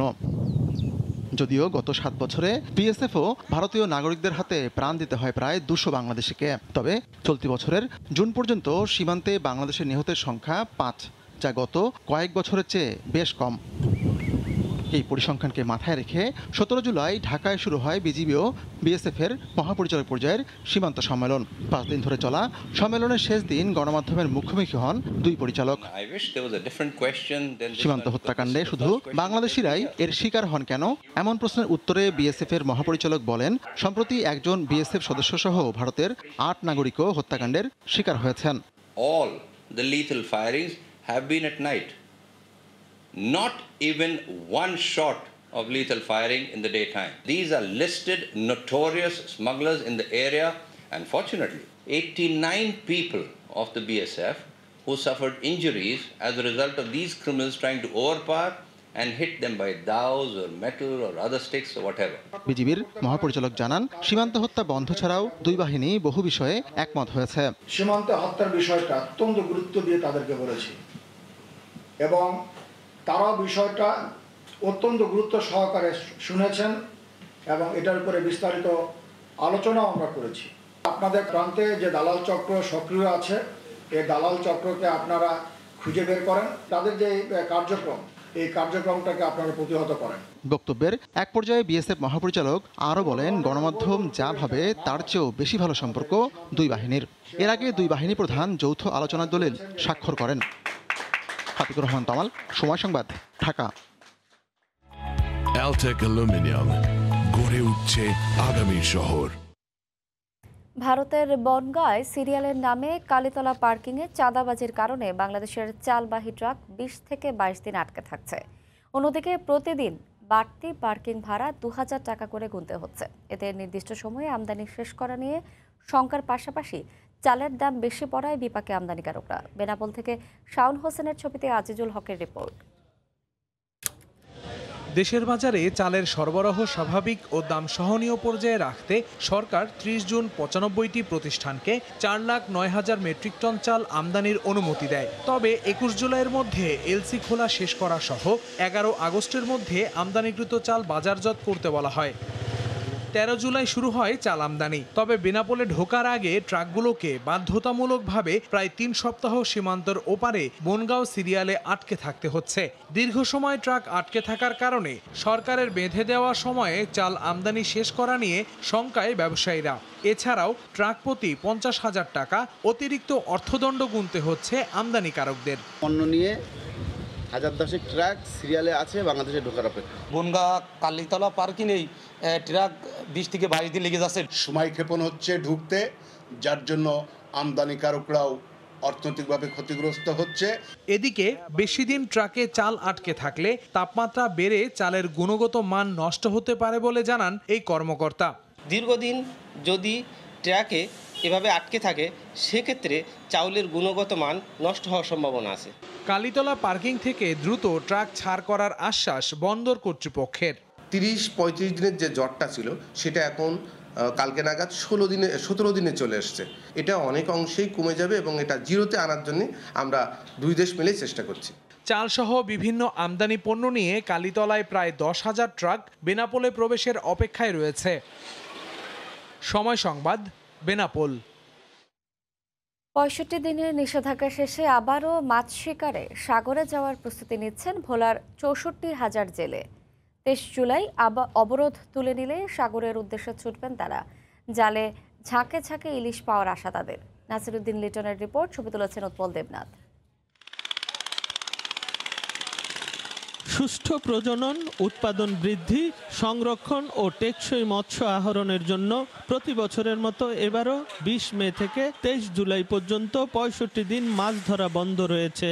সরকারের এই নিষেধাজ্ঞা পালন করতে গিয়ে সম্পূর্ণ বেকার হয়ে পড়েন সাগরে মাছ ধরার সঙ্গে জড়িত ভোলার 64,000 জেলে। তবে দীর্ঘ অপেক্ষার অবসান ঘটিয়ে আবারও সাগর উন্মুক্ত হচ্ছে জেলেদের জন্য। তাই শেষ মুহূর্তের প্রস্তুতি চলছে মাছঘাটগুলোতে। চরপেশনের সামরাজ, বেতুয়া সহ মনপুরার জনতা, দৌলত খান ও তজুমুদ্দিন ঘাটে প্রায় 3000 ট্রলার সমুদ্রে যাওয়ার অপেক্ষায় রয়েছে। তবে সাগরে যাওয়ার সময় পথে পথে হয়রানি হতে হয় বলে অভিযোগ জেলেদের। পরিস্থিতি নিতে আসি, জাল ফাল উড়াইতে আসি, এগুলি আবার ভরমু বইরা যামু। নৌকার কাজ কাম করাই দিয়েছি, মালামত করাই দিয়েছি। অভিযান শেষ হইলে নদীতে যামু। ঘাটে ঘাটে আমরা পুলিশে ধরে দরিয়া গণপতি আদায় করে যে জলদস্যু পুলিশে নির্মাণ করবো, সেই জায়গায় পুলিশে যদি জলদস্যু হয় তাহলে তো আমাদের আর বাঁচার কোনো উপায় নেই। এসব হয়রানি বন্ধ করে সুষ্ঠুভাবে মাছ ধরার ব্যবস্থা করার দাবি জেলে সমিতির নেতার। যে সমস্ত প্রশাসনের ঘাট আছে তাদেরকে সতর্ক করে দেওয়া হোক। এই মেঘনা তেঁতুলিয়ার জেলেরা সাগরে যাওয়া অবস্থায় কোনো রকম যাতে হয়রানি না হয়। এদিকে নিষেধাজ্ঞাকালীন সময়ে জেলেদের যে ক্ষতি হয়েছে তা পুষিয়ে নেয়ার বিষয়ে আশাবাদী মৎস্য বিভাগ। তারা এখন সমুদ্রে গেলে তারা মাছ পাবে, তাদের যে ক্ষতি হয়েছে সেই ক্ষতি তারা পুষিয়ে আরো লাভের মুখ দেখবে আমরা প্রত্যাশা করতেছি। নিষেধাজ্ঞা বাস্তবায়নে জেলায় 65টি অভিযান চালিয়ে 5.5 লাখ মিটার জাল ও 18টি ট্রলার জব্দ করেছে মৎস্য বিভাগ। এছাড়া জরিমানা আদায় হয়েছে 3,34,000 টাকা। নাসিরুদ্দিন লিটন, সময় সংবাদ, ভোলা। নওগাঁয় বিল ও জলাশয়ের পানি কমে আসায় দেশীয় মাছের সরবরাহ বেড়েছে। এতে কমেছে মাছের দামও। বিস্তারিত জানাতে সান্তাহার আড়তে আছেন রিপোর্টার এমআর রকি। সরাসরি যাচ্ছি তার কাছে। টানা 3 সপ্তাহ কিন্তু এই বরেন্দ্র এলাকায় খরা অনুভূত হচ্ছিল এবং এ কারণে বিল জলাশয় এবং নদীগুলো থেকে কিন্তু পানি শুকিয়ে যাওয়ার কারণে দেশীয় মাছের সরবরাহটা কিন্তু এই আড়তগুলোতে কিছুটা বেশি বেড়েছে। অন্যদিকে কিন্তু চাষ করা মাছ এই তীব্র গরমে পুকুর থেকে তুলে কিন্তু আড়তে নিয়ে আসার কারণে গেল 1 সপ্তাহের ব্যবধানে এই আড়তগুলোতে কিন্তু সব ধরনের মাছের সরবরাহটাই কিন্তু বাড়তির দিকে লক্ষ্য করা যাচ্ছে এবং স্থানীয় যারা মাছ চাষি তারা বলছেন যে আসলে এই সময়টাতে তাদের যে প্রত্যাশা থাকে এই প্রত্যাশার চেয়ে বেশি কিন্তু মাছ এই আড়তগুলোতে সরবরাহ হওয়ার কারণে দরের জায়গাটা কিন্তু প্রকারভেদে ছোট বড় বিভিন্ন প্রজাতির মাছের 10 থেকে 15 টাকা বা 20 টাকা পর্যন্ত এটা কম দরে এখানে কেনা বেচা চলছে। তো মাছের এরকম একটি দরের কম হওয়ার কারণে স্বাভাবিকভাবে ক্রেতাদের ভিতরে কিছুটা উৎসাহ লক্ষ্য করছিলাম, ক্রেতারা বেশ সন্তোষ প্রকাশ করছে। তবে মাছ চাষি যারা তারা আসলে বলছেন যে যেহেতু মাছের খাদ্যের দর কিন্তু গেল 2-3 মাসের কয়েক দফা লাফিয়ে বেড়েছে, এই কারণে কিন্তু তাদের দিক থেকে তারা বলছেন যে ন্যূনতম বাজার যদি না থাকে তাহলে চাষ করা মাছের ক্ষেত্রে কিন্তু তাদের অনেকটাই লোকসান গুনতে হয় এবং বিভিন্ন জায়গা থেকে ধার দেনা করে তারা কিন্তু মাছ চাষের বিনিয়োগ করে থাকেন। সেই বাজারটা প্রত্যাশার বাজার অনুযায়ী কিন্তু এখন তাদের ঘরের দাম পাচ্ছেন না, এমন অভিযোগ কিন্তু মাছ চাষিদের পক্ষ থেকে আমরা এখানে পাচ্ছিলাম। তো এখানকার বাজারে আজকে যে বিষয়টি আমরা দেখছিলাম দেশীয় সিলভার কাপ, তারপরে স্থানীয় জাতের যেসব মাছ রয়েছে এই মাছগুলোর প্রতি 1 কেজি যেমন গেল 2-4 দিনের ব্যবধানে কিন্তু সিলভার কাপ এখানে বিক্রি হচ্ছে 130 থেকে 135 টাকা 1 কেজি ওজনের। রুই কাতল যে মাছগুলো রয়েছে এই মাছের ক্ষেত্রে কিন্তু 180 থেকে 190 টাকা প্রতি কেজি বিক্রি হচ্ছে। অন্যদিকে মাছের এখন বেশ বিল জলাশয় থেকে যে মাছগুলো আসছে এই মাছগুলোর দরদাম কিন্তু কিছুটা ওঠানামা করছে। তবে মাছের সরবরাহের তুলনায় সবসময় দেখা যায় যে যদি বেশি সরবরাহ হয়ে থাকে ক্রেতার উপস্থিতিও কিন্তু বাড়ে এবং সেক্ষেত্রে কিন্তু দরের জায়গাটা কিছুটা কম বেশি ওঠানামা করে থাকে। তো আজকে আমরা এই আড়তে সন্তান এই বাইপাস আড়তে যেটা দেখছিলাম যে বিশেষ করে স্থানীয় যেসব চাষ করা মাছ পাঙ্গাস, তেলাপিয়া, এছাড়া কাপ জাতীয় যে মাছ এই মাছগুলোর সরবরাহটা তুলনামূলক বেড়েছে এবং এই মাছের দরের জায়গাটাও কিন্তু প্রকারভেদে 15 টাকা বা 20 টাকা পর্যন্ত কিছুটা কম দরে কেনাবেচা চলছে। স্থানীয় মৎস্য অফিসের তথ্য বলছে যে এই জেলায় কিন্তু ছোট বড় প্রায় 26,000 পুকুর রয়েছে যে পুকুরগুলোতে মাছ চাষ করে থাকেন। অন্যদিকে কিন্তু এখানে বার্ষিক মাছের যে উৎপাদন, বার্ষিক মাছ এখানে উৎপাদন হয়ে থাকে 92,000 মেট্রিক টন। তবে এই মাছের স্থানীয় চাহিদা রয়েছে 70,000 মেট্রিক টন। প্রতি বছর কিন্তু মাছ চাষের ক্ষেত্রে কিন্তু উৎসাহ পাচ্ছে বা মাছ চাষের অনেকে এগিয়ে আসার কারণে কিন্তু মাছ চাষের পরিধিটা ব্যাপক পরিসরে বেড়েছে এবং এই কারণে বাড়তি উৎপাদন যেমন হচ্ছে এবং এখান থেকে এই কেনা বেচার উপর অনেকে কিন্তু ঝোঁকার কারণে আর্থিকভাবে অনেকেই লাভ করছেন বা অনেক দিক থেকে অর্থনৈতিকভাবে তারা স্বাবলম্বী হচ্ছেন। তবে মাছের চাষি যারা তারা বরাবরই যে বিষয়টি বলার চেষ্টা করছিলেন যে মাছের খাদ্য দিয়ে ফিড দিয়ে তারা মাছটাকে বড় করে থাকেন এই খাদ্যের জায়গায় কিন্তু গেল 2-3 মাসে ব্যাপক দর বেড়েছে। বস্তা প্রতি 350 থেকে 400 টাকা দর বাড়ার কারণে তারা যে বিনিয়োগ করে থাকেন সেই বিনিয়োগের জায়গাটাই কিন্তু প্রত্যাশিত বাজারে তারা দাম পান না, এমন অভিযোগ কিন্তু তাদের দিক থেকে বরাবরই আসছে।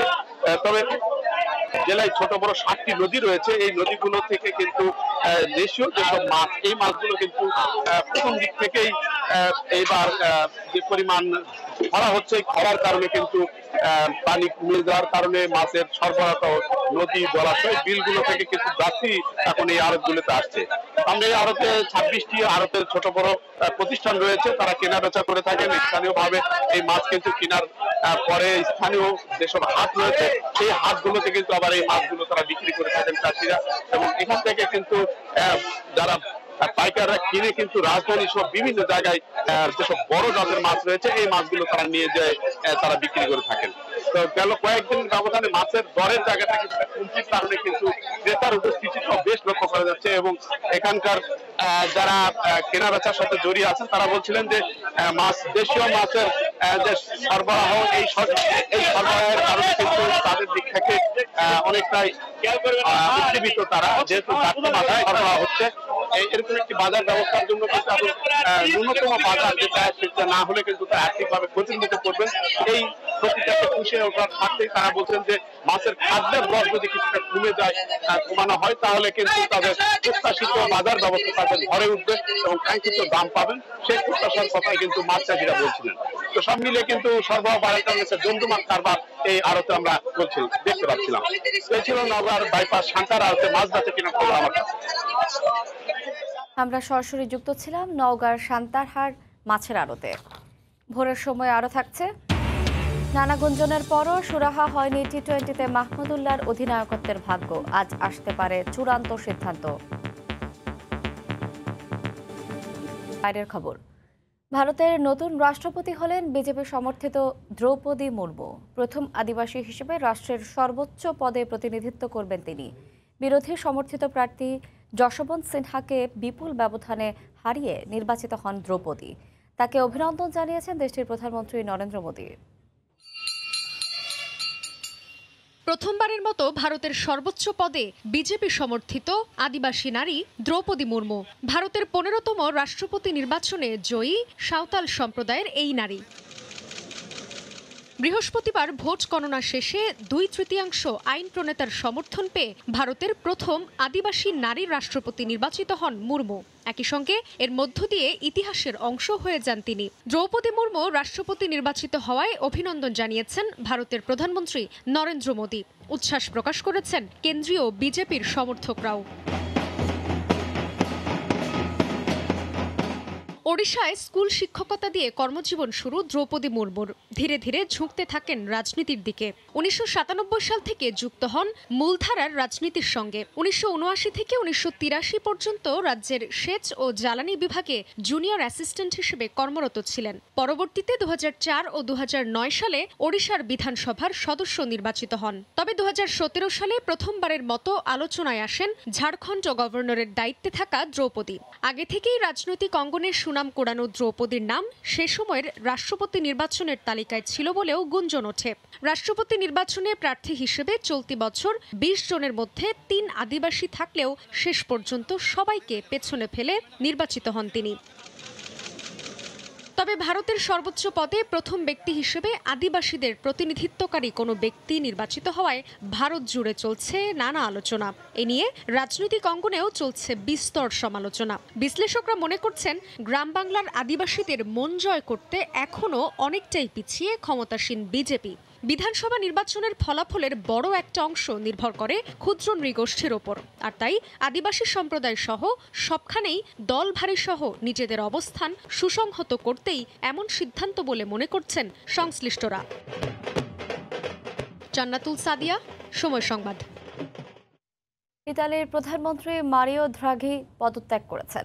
জোটের শরিকদের সমর্থন না পাওয়ায় তিনি পদত্যাগ করেছেন বলে জানিয়েছে দেশটির গণমাধ্যম। বৃহস্পতিবার ইতালির প্রেসিডেন্ট সার্জিও মাত্তারেল্লার কাছে তিনি নিজের পদত্যাগপত্র জমা দিয়েছেন। পরে এক বিবৃতিতে প্রেসিডেন্ট জানিয়েছেন, খুব দ্রুতই জাতীয় নির্বাচন অনুষ্ঠিত হবে। বিস্তারিত জুমানা মাহমুদের রিপোর্টে। করোনা মহামারী ও রাশিয়া ইউক্রেন যুদ্ধের জেরে আগে থেকেই অর্থনৈতিক সংকটে রয়েছে ইতালি। দিন দিন বেড়ে চলা মূল্যস্ফীতি সহ নানামুখী চ্যালেঞ্জে পড়ে দেশটি। কয়েকদিন ধরে চলা রাজনৈতিক সংকটের মধ্যে এবার পদত্যাগ করলেন দেশটির প্রধানমন্ত্রী মারিও দ্রাঘি। বৃহস্পতিবার সকালে দ্রাঘি আনুষ্ঠানিকভাবে ইতালির প্রেসিডেন্ট সার্জিও মাত্তারেল্লার কাছে পদত্যাগপত্র জমা দেন। ইতালিতে মারিও দ্রাঘির নেতৃত্বাধীন ক্ষমতাসীন জোট সরকারে বেশ কিছুদিন ধরেই চলছিল ভাঙনের সুর। পরিস্থিতি সামাল দিতে এবং জোটের সদস্য দলগুলোর সম্পর্ক জোড়া লাগাতে বুধবার পার্লামেন্টে আস্থা ভোটের ডাক দিয়েছিলেন দ্রাঘি। তবে এতে জোটের বাকি 3 দলের সাড়া পাননি তিনি। পরিস্থিতি বেগতিক দেখে পদত্যাগ করে বসলেন নিজেই। এদিকে চলমান সংকট কাটাতে আগামী 25 সেপ্টেম্বর জাতীয় নির্বাচন অনুষ্ঠিত হবে বলে জানিয়েছেন ইতালির প্রেসিডেন্ট সার্জিও মাত্তারেল্লা। এই দুর্দিনে আর কোনো বিরতি নেওয়া সম্ভব নয়। শুধু নির্বাচনী প্রচারণা নয়, ইতালির স্বার্থে সবার কাছ থেকে গঠনমূলক অবদান আশা করছি। ভোট হওয়ার আগ পর্যন্ত মারিও দ্রাঘি এবং তার সরকার তত্ত্বাবধায়ক সরকার হিসেবে দায়িত্ব পালন করে যাবেন বলেও জানানো হয়েছে। জুমানা মাহমুদ, সময় সংবাদ, রোম, ইতালি। তালেবান আফগানিস্তানের নিয়ন্ত্রণ নেয়ার পর থেকে দেশটিতে ব্যাপক হারে মানবাধিকার লঙ্ঘিত হয়েছে। বিচার বহির্ভূত হত্যাকাণ্ড, সাংবাদিক নির্যাতন, নির্বিচারে গ্রেফতার এবং অমানবিক শাস্তির ঘটনা ঘটেছে বলে এক প্রতিবেদনে দাবি করেছে জাতিসংঘ। এদিকে এই প্রতিবেদনের সমালোচনা করেছে তালেবান। আফগানিস্তানে নির্বিচারে হত্যা বা গ্রেফতারের ঘটনা ঘটেনি বলেও দাবি সংগঠনটির। গেল বছরের 15ই আগস্ট আফগানিস্তানের রাজধানী কাবুল নিয়ন্ত্রণে নেয়ার মধ্য দিয়ে দেশটির ক্ষমতায় বসে তালেবান। রাজনৈতিক পটভূমির এই পরিবর্তনের প্রভাব পড়তে শুরু করে দেশটির সব ক্ষেত্রে।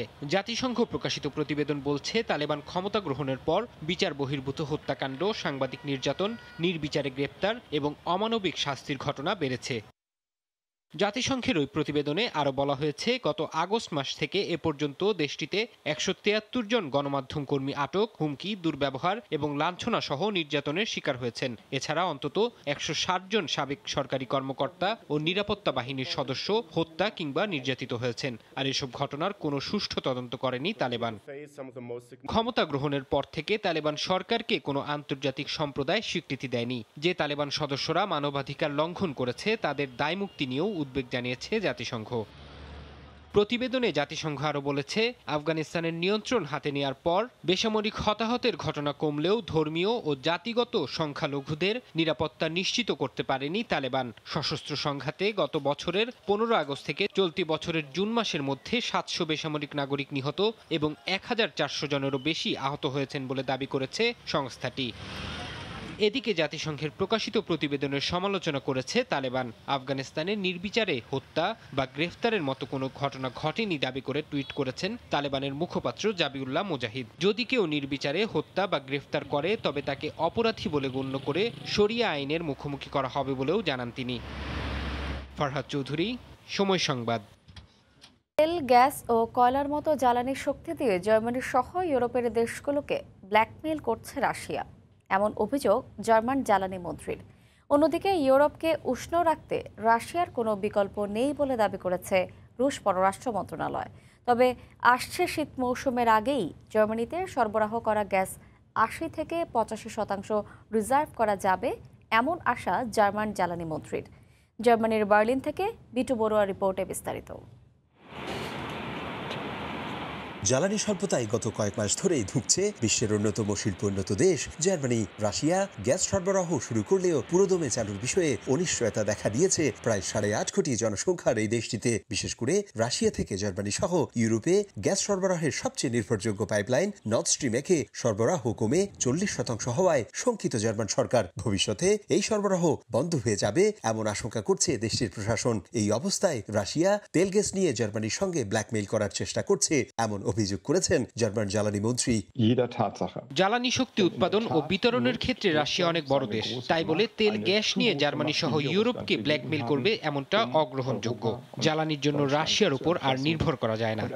এদিকে আগামী শীতের আগেই যতটা সম্ভব গ্যাসের রিজার্ভ বাড়ানো হবে বলেও জানিয়েছেন জার্মান জ্বালানি মন্ত্রী রোবেয়ার্ট হাবেক।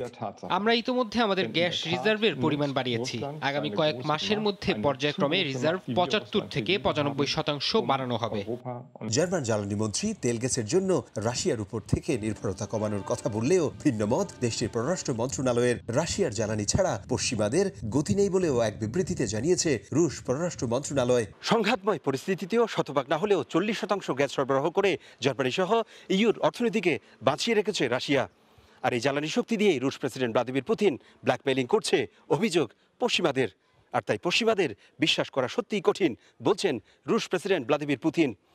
জার্মানি থেকে বিটু বড়ুয়া, সময় সংবাদ। দাবানলে পুড়ে যাওয়া ফ্রান্সের দক্ষিণ পশ্চিমাঞ্চলের জিরন শহর পরিদর্শন করেছেন দেশটির প্রেসিডেন্ট ইমানুয়েল ম্যাক্রো। দাবানল মোকাবেলায় দেশটির অগ্নি নির্বাপন সক্ষমতা আরও বাড়ানো হবে বলে জানিয়েছেন তিনি। ক্ষতিগ্রস্ত এলাকার বাস্তুচ্যুত বাসিন্দাদের পুনর্বাসন, পুড়ে যাওয়া বিস্তীর্ণ বনাঞ্চলে নতুন করে বনায়ন সহ প্রয়োজনীয় ব্যবস্থা নেওয়ারও আশ্বাস দেন তিনি। প্যারিস থেকে আরও জানাচ্ছেন মোহাম্মদ লুৎফর রহমান বাবু। ফ্রান্সে অগ্নি নির্বাপনের জন্য বিশেষ করে দাবানলের আগুন নিয়ন্ত্রণের জন্য দেশটির সক্ষমতা আরও বাড়ানোর কথা বলেছেন দেশটির প্রেসিডেন্ট ইমানুয়েল ম্যাক্রো। দাবানলে ক্ষতিগ্রস্ত দেশটির দক্ষিণ পশ্চিমাঞ্চলের জিরন শহর পরিদর্শন শেষে সাংবাদিকদের সাথে আলাপকালে তিনি কথা বলেন।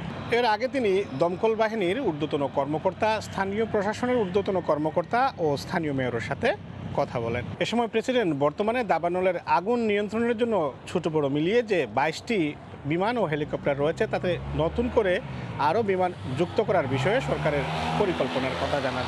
প্রেসিডেন্ট ম্যাক্রো এ সময় দাবানলের আগুন নিয়ন্ত্রণের জন্য দমকল বাহিনীর সদস্যদের আপ্রাণ প্রচেষ্টার জন্য তাদেরকে হিরো হিসেবে আখ্যায়িত করেন।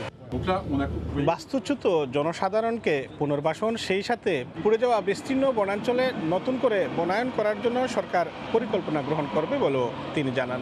তীব্র দাবদাহের পর স্বস্তির বৃষ্টি নামলেও এখন আবার সিজনাল অসুখে অনেকেই আক্রান্ত হচ্ছেন। আবহাওয়ার এই তারতম্যের জন্যই জলবায়ুর পরিবর্তনকেই দায়ী করছেন সংশ্লিষ্টরা। মোহাম্মদ লুৎফরমান বাবু, সময় সংবাদ, প্যারিস। করোনায় আক্রান্ত যুক্তরাষ্ট্রের প্রেসিডেন্ট জো বাইডেন এক বিবৃতিতে তার আক্রান্ত হওয়ার বিষয়টি নিশ্চিত করেছে হোয়াইট হাউস। তিনি সেখানেই আইসোলেশনে আছেন। করোনা ভাইরাসে আক্রান্ত হয়েছেন ৭৯ বছর বয়সী মার্কিন প্রেসিডেন্ট জো বাইডেন। বৃহস্পতিবার হোয়াইট হাউসের পক্ষ থেকে এ তথ্য নিশ্চিত করা হয়। এক বিবৃতিতে বলা হয়, বর্তমানে মৃদু উপসর্গ রয়েছে তার। এর আগে করোনা সংক্রমণ রোধে ফাইজারের 2 ডোজ টিকাও নিয়েছিলেন মার্কিন প্রেসিডেন্ট। প্রথমটি নেন 2020 সালের ডিসেম্বরে, দ্বিতীয়টি 2021 সালের জানুয়ারিতে। হোয়াইট হাউসের প্রেস সেক্রেটারি কারিন জ্যাপিয়ের এক বিবৃতিতে জানান, হোয়াইট হাউসে আইসোলেশনে থেকেই নিজের দায়িত্ব পালন করবেন বাইডেন। বৃহস্পতিবার সকালে হোয়াইট হাউসের কর্মকর্তাদের সঙ্গে ফোনে যোগাযোগ করেন তিনি। আগে থেকে নির্ধারিত মিটিং ফোন এবং জুমে সেরে ফেলেন। Hey folks, guess you heard this morning I tested positive for COVID. But I've been double vaccinated, double boosted. Symptoms are mild and I really appreciate your inquiries and your concerns. But I'm doing well. I'm getting a lot of work done. I'm going to continue to get it done and in the meantime, thanks for your concern and keep the faith. It's going to be okay. 4 দিনের মধ্যপ্রাচ্য সফর শেষে বুধবার যুক্তরাষ্ট্রে ফেরেন মার্কিন president. সম্প্রতি যুক্তরাষ্ট্র সহ বিশ্বের অনেক দেশে আবারও নতুন করে করোনা ভাইরাসের সংক্রমণ বাড়ছে। এ অবস্থায় সবাইকে মাস্ক পরিধান সহ নিরাপদ দূরত্ব বজায় রাখার পরামর্শ দিচ্ছেন স্বাস্থ্য বিশেষজ্ঞরা। রাইসা জান্নাত, সময় সংবাদ। যুক্তরাষ্ট্র সহ পশ্চিম ইউরোপের বিভিন্ন দেশে আবারও বাড়ছে করোনা সংক্রমণ। বিশেষজ্ঞরা বলছেন, ওমিক্রনের নতুন 2 উপধরনের কারণে বাড়ছে এই সংক্রমণ। এখনই আগাম সতর্কতা অবলম্বনের আহ্বান তাদের। বিশ্বের বিভিন্ন দেশে আবারও বাড়ছে করোনার ভয়াবহতা। এবার দুশ্চিন্তার কারণ ওমিক্রনের BA.4 এবং BA.5 নামের নতুন 2 উপধরন। নতুন করে মাথাচাড়া দিয়ে ওঠা 2 সাবভ্যারিয়েন্ট সংক্রমণের সঙ্গে সঙ্গে বৈশিষ্ট্য পরিবর্তন করায় আক্রান্ত হচ্ছে বেশি, এমনটাই বলছেন বিশেষজ্ঞরা। পশ্চিম ইউরোপের বিভিন্ন দেশ ও যুক্তরাষ্ট্রে সাম্প্রতিক সময়ে করোনা আক্রান্তের সংখ্যা বেড়ে যাওয়ার পেছনে ওমিক্রনের এই 2 উপধরনকে দায়ী করেছেন চিকিৎসকরা। সর্বশেষ তথ্য অনুযায়ী জার্মানি, ফ্রান্স, যুক্তরাজ্য, ইতালি, স্পেন, গ্রিস, ডেনমার্ক সহ বেশ কয়েকটি দেশে বেড়েই চলছে কোভিড সংক্রমণ। করোনার নতুন সংক্রমণে হাসপাতালে রোগীর ভর্তি সংখ্যা বেড়েছে। পর্তুগালে বেশিরভাগই ওমিক্রনের BA.5 উপধরনে আক্রান্ত। এমনকি জার্মানিতেও হাসপাতালে রোগী বেড়ে যাওয়ার পেছনে এই উপধরনই কারণ। European centre for disease prevention and control ECDC করোনার BA.4 ও BA.5 উপধরনকে উদ্বেগজনক বলে আখ্যা দিয়েছে। বিশেষজ্ঞদের দাবি, ভাইরাসের সংক্রমণ প্রতিরোধ ক্ষমতাকে নষ্ট করে দেয়। এদিকে মার্কিন রোগ নিয়ন্ত্রণ ও প্রতিরোধ কেন্দ্রের তথ্য অনুযায়ী যুক্তরাষ্ট্রেও লাফিয়ে লাফিয়ে বাড়ছে করোনা সংক্রমণ। বিস্তার রোধে স্বাস্থ্যবিধি মানার বিকল্প নেই বলেও মত তাদের। আবারও মাথাচাড়া দিয়ে ওঠা করোনা সংক্রমণ থেকে বাঁচতে বুস্টার ডোজ গ্রহণ সহ আগাম সতর্কতামূলক ব্যবস্থা নেওয়ার আহ্বান জনস্বাস্থ্য বিশেষজ্ঞদের। মৌসুমী সাথী, সময় সংবাদ। ইতালিতে ঘুরে দাঁড়াচ্ছে পর্যটন শিল্প। দেশ জুড়ে করোনা সংক্রমণের হার কমে আসায় এখন আলোর মুখ দেখছেন এই খাতে ব্যবসার সঙ্গে সংশ্লিষ্টরা। এতে সচল হতে শুরু করেছে অর্থনীতির চাকাও। ইতালির প্রতিনিধি মাকসুদুর রহমানের তথ্য ছবিতে রিপোর্ট। ইতালিতে প্রায় 2,20,000 প্রবাসী বসবাস করেন। অনেকেই কাজের ফাঁকে দল বেঁধে ভ্রমণ করেন দেশটির বিভিন্ন দর্শনীয় স্থানে। প্রবাসে কর্মব্যস্ত জীবনে একটু বৈচিত্র্যের ছোঁয়া আনতেই তাদের এই উদ্যোগ। সেই দলে দিন দিন ভ্রমণ পিপাসু মানুষের সংখ্যা বেড়েই চলছে, আর এতেই ঘুরে দাঁড়াচ্ছে দেশটির পর্যটন শিল্প। করোনা মহামারীর প্রকোপে লন্ডভন্ড গোটা বিশ্ব যখন ঘুরে দাঁড়াচ্ছে, তখনই ইতালিতে খুলতে শুরু করেছে পর্যটন শিল্পের দ্বার। অনেকেই নিজস্ব অর্থায়নে ট্রাভেল এজেন্সি গড়ে তোলা সহ ব্যবস্থা করছেন ডে ট্যুরেরও। আর এতে ব্যবসায়ীরা যেমন লাভবান হচ্ছেন, তেমনি ঐতিহাসিক স্থানগুলো ভ্রমণ করতে পেরে খুশি প্রবাসী বাংলাদেশিরাও। করোনার জন্য অনেক দিন আমরা ঘরে বন্দি ছিলাম, সেইটা উপভোগ করার জন্য আজকে আমরা রোম থেকে অনেকজন মিলে এই ভেনিসটা ঘুরতে এসেছি। পর্বত দেখতে এসেছিলাম, পর্বত দেখলাম, প্রায় 2.5 কিলোমিটার উপরে উঠে পৃথিবীটার সৌন্দর্য পৃথিবীকে দেখলাম। দোলোমিতি অর্থাৎ আল্পস পর্বতমালা এবং ভেনিস আমাদের এইটার প্যাকেজ অন্তর্ভুক্ত ছিল। উন্নত বিশ্বের নাগরিকদের ব্যস্ত জীবনকে রঙিন করে তুলতে ভ্রমণ হয়ে উঠেছে প্রাত্যহিক জীবনের একটি অংশ। দেশটিতে বসবাসরত প্রবাসীদের জন্য অনেক ব্যবসায়ী নিজ উদ্যোগে গড়ে তুলেছেন ট্রাভেল এজেন্সি ও ইভেন্ট ফার্ম। সময় সংবাদ, ইতালি। চুরির পরও সুরাহা হয়নি টি-20তে রিয়াদের অধিনায়কত্বের বিষয়টি, যে কারণে জিম্বাবুয়ে সফরের দল এখনও ঘোষণা করেনি বিসিবি। বৃহস্পতিবার ঘোষণা করার কথা থাকলেও একদিন পিছিয়ে আজ হতে পারে তা। তবে এমন গুমট পরিস্থিতির প্রভাব আসন্ন সিরিজ ও টুর্নামেন্টগুলোতে পড়বে না বলেই বিশ্বাস বিসিবি পরিচালক ও মিডিয়া কমিটির চেয়ারম্যান তানভীর আহমেদ টিটুর। উন্মুখ ক্যামেরার লেন্স তাকে খুঁজে বের করার আপ্রাণ চেষ্টা, অপেক্ষা গণমাধ্যম কর্মীদেরও। তবে রিয়াদ যে বেশ সাবধানী, আগেই করেছেন পণ, কিছুতেই দেবেন না ধরা। তাই তো ভিভিআইপি টার্মিনাল পেরিয়েও নামেনি মাহমুদুল্লাহর কালো গাড়ির গ্লাস। কথা তো বহু দূরের বাতিঘর। টি-20তে অধিনায়ক রিয়াদের ভবিষ্যৎকে এ নিয়ে আলোচনা সমালোচনা হচ্ছে বিস্তর। যে পালে জোরসে হাওয়া লাগে এই ফরম্যাটে সবশেষ ওয়েস্ট ইন্ডিজ সিরিজের পর, সঙ্গে ব্যাটটাও কথা বলছে না তার। তাই তো অনেকেই ইতি দেখছেন সংক্ষিপ্ত সংস্করণে রিয়াদের ক্যারিয়ারেরও। বিসিবি সভাপতি আগে জানিয়েছিলেন রিয়াদ দেশে ফিরলে এ ব্যাপারে তার সঙ্গে হবে আলোচনা। নাজমুল হাসান পাপন ইংল্যান্ডে থাকায় যে দায়িত্ব বর্তায় ক্রিকেট অপারেশনসের চেয়ারম্যান জালাল ইউনুসের কাঁধে। তবে দিন জুড়ে সেখানেও ছিল রহস্য। বিপত্তি আছে আরও। রিয়াদের এই ইস্যুতে পিছিয়ে গেল জিম্বাবুয়ে সিরিজের দল ঘোষণার তারিখ। তবে সবকিছুর ফয়সালা হলে শুক্রবারই দল ঘোষণার পাওয়া গেছে আভাস। রিয়াদের সঙ্গে আলোচনায় এসেছে মুশফিকের বিষয়টিও। তাকে আসন্ন টি-20তে জিম্বাবুয়ে সিরিজে বিশ্রাম দিতে চায় এক পক্ষ। তবে এ নিয়ে কেবল জট খুলবে দল ঘোষণার পরই। এদিকে দুই সিনিয়রকে নিয়ে এমন ঘোলাটে পরিস্থিতি হলেও তার প্রভাব আসন্ন সিরিজ কিংবা টুর্নামেন্টে পড়বে না বলেই বিশ্বাস বিসিবি পরিচালক ও মিডিয়া কমিটির চেয়ারম্যান তানভীর আহমেদ টিটর। যারা প্রফেশনাল তারা কখনো এই জাতীয় কোনো কিছুতে ডিস্ট্র্যাক্ট হয় না বা হবেও না। সো আমিও বিশ্বাস করি যে আমাদের ছেলেরাও এই সিচুয়েশনে তারা ডিস্ট্রাক্টেড কোনো চিন্তা করবে না, তারা পজিটিভলি খেলার দিকেই নজরটা দিবে। এবং আমরা জিম্বাবুয়েতে যাচ্ছি, আশা হচ্ছে এতটুকু, কামনা হচ্ছে এতটুকু যে বাংলাদেশ দল যখন যেখানে যেই ট্যুরেই যাবে সেখানে আমাদের ছেলেরা তাদের সর্বোচ্চটা দিয়ে খেলবে এবং পজিটিভ ক্রিকেট খেলবে। আগামী 26 জুলাই জিম্বাবুয়ের বিমান ধরবে বাংলাদেশ দল, যেখানে 3 ম্যাচ সিরিজের প্রথম টি-20 30 জুলাই। মাহবুব রিমন, সময় সংবাদ, ঢাকা। তৃতীয় ও শেষ দফায় ওয়েস্ট ইন্ডিজ থেকে দেশে ফিরল বাংলাদেশ জাতীয় ক্রিকেট দলের 8 ক্রিকেটার। হযরত শাহজালাল আন্তর্জাতিক বিমানবন্দরে ক্রিকেটারদের এ বহর এসে পৌঁছায় বৃহস্পতিবার সন্ধ্যা 6টার দিকে। টেস্ট আর টি-20-র হতাশার পারফরমেন্সে এদিন গণমাধ্যম কর্মীদের এড়িয়ে যান সোহান সৈকতরা। সপ্তাহ খানেকের বিরতির পর দল উড়াল দেবে জিম্বাবুয়ে সিরিজের উদ্দেশ্যে। নির্ধারিত সময় ছিল বিকেল 5টা, তবে নানা কারণে বিমানটি ঢাকায় পৌঁছায় ঘণ্টাখানেকের বিলম্বে। অপেক্ষার প্রহর শেষে তৃতীয় ও শেষ দফায় দেশে ফিরলেন 8 ক্রিকেটার। ওয়ানডে অধিনায়ক তামিম ইকবাল আর লিটন দাস বাদে সব ক্রিকেটাররাই এখন অবস্থান করছেন দেশের মাটিতে। শুরুতে তাইজুল ইসলাম, এরপর একে একে অন্যরা। 51 ঘন্টার দীর্ঘ ভ্রমণ ক্লান্তি তখনও চোখে মুখে স্পষ্ট। ওয়ানডে সিরিজটা বাদ দিলে বাংলাদেশের গোটা ক্যারিবীয় সফরটাও তো ছিল হতাশার। ব্যাটে বলে সিরিজে নিজেদের মেলে ধরতে পারেননি সোহান বিজয়রা। এ কারণেই হয়তো বিমানবন্দরে গণমাধ্যমের মুখোমুখি হতে চাননি ক্রিকেটাররা। ঢাকায় পা রেখেই ব্যক্তিগত গাড়িতে নিজ নিজ উদ্দেশ্যে চলে যান তারা। আর মোস্তাফিজ, শরীফুল, এবাদত এদিন বিমানবন্দর ছাড়েন অন্য পথ দিয়ে। সংবাদকর্মীদের চোখ এড়িয়ে দীর্ঘ সফরের ক্লান্তি কাটাতে পরিবারের উদ্দেশ্যে ছুটেছেন তারা। অবসাদ কাটাতে অবশ্য লম্বা সময় পাচ্ছেন না টাইগাররা। 26 তারিখেই ফের জিম্বাবুয়ের বিমানে চড়তে হবে তাদের। সেখানে 3টি করে টি-20 আর ওয়ানডে খেলবে লাল সবুজের প্রতিনিধিত্বকারীরা। সাব্বির মিথুন, সময় সংবাদ, ঢাকা।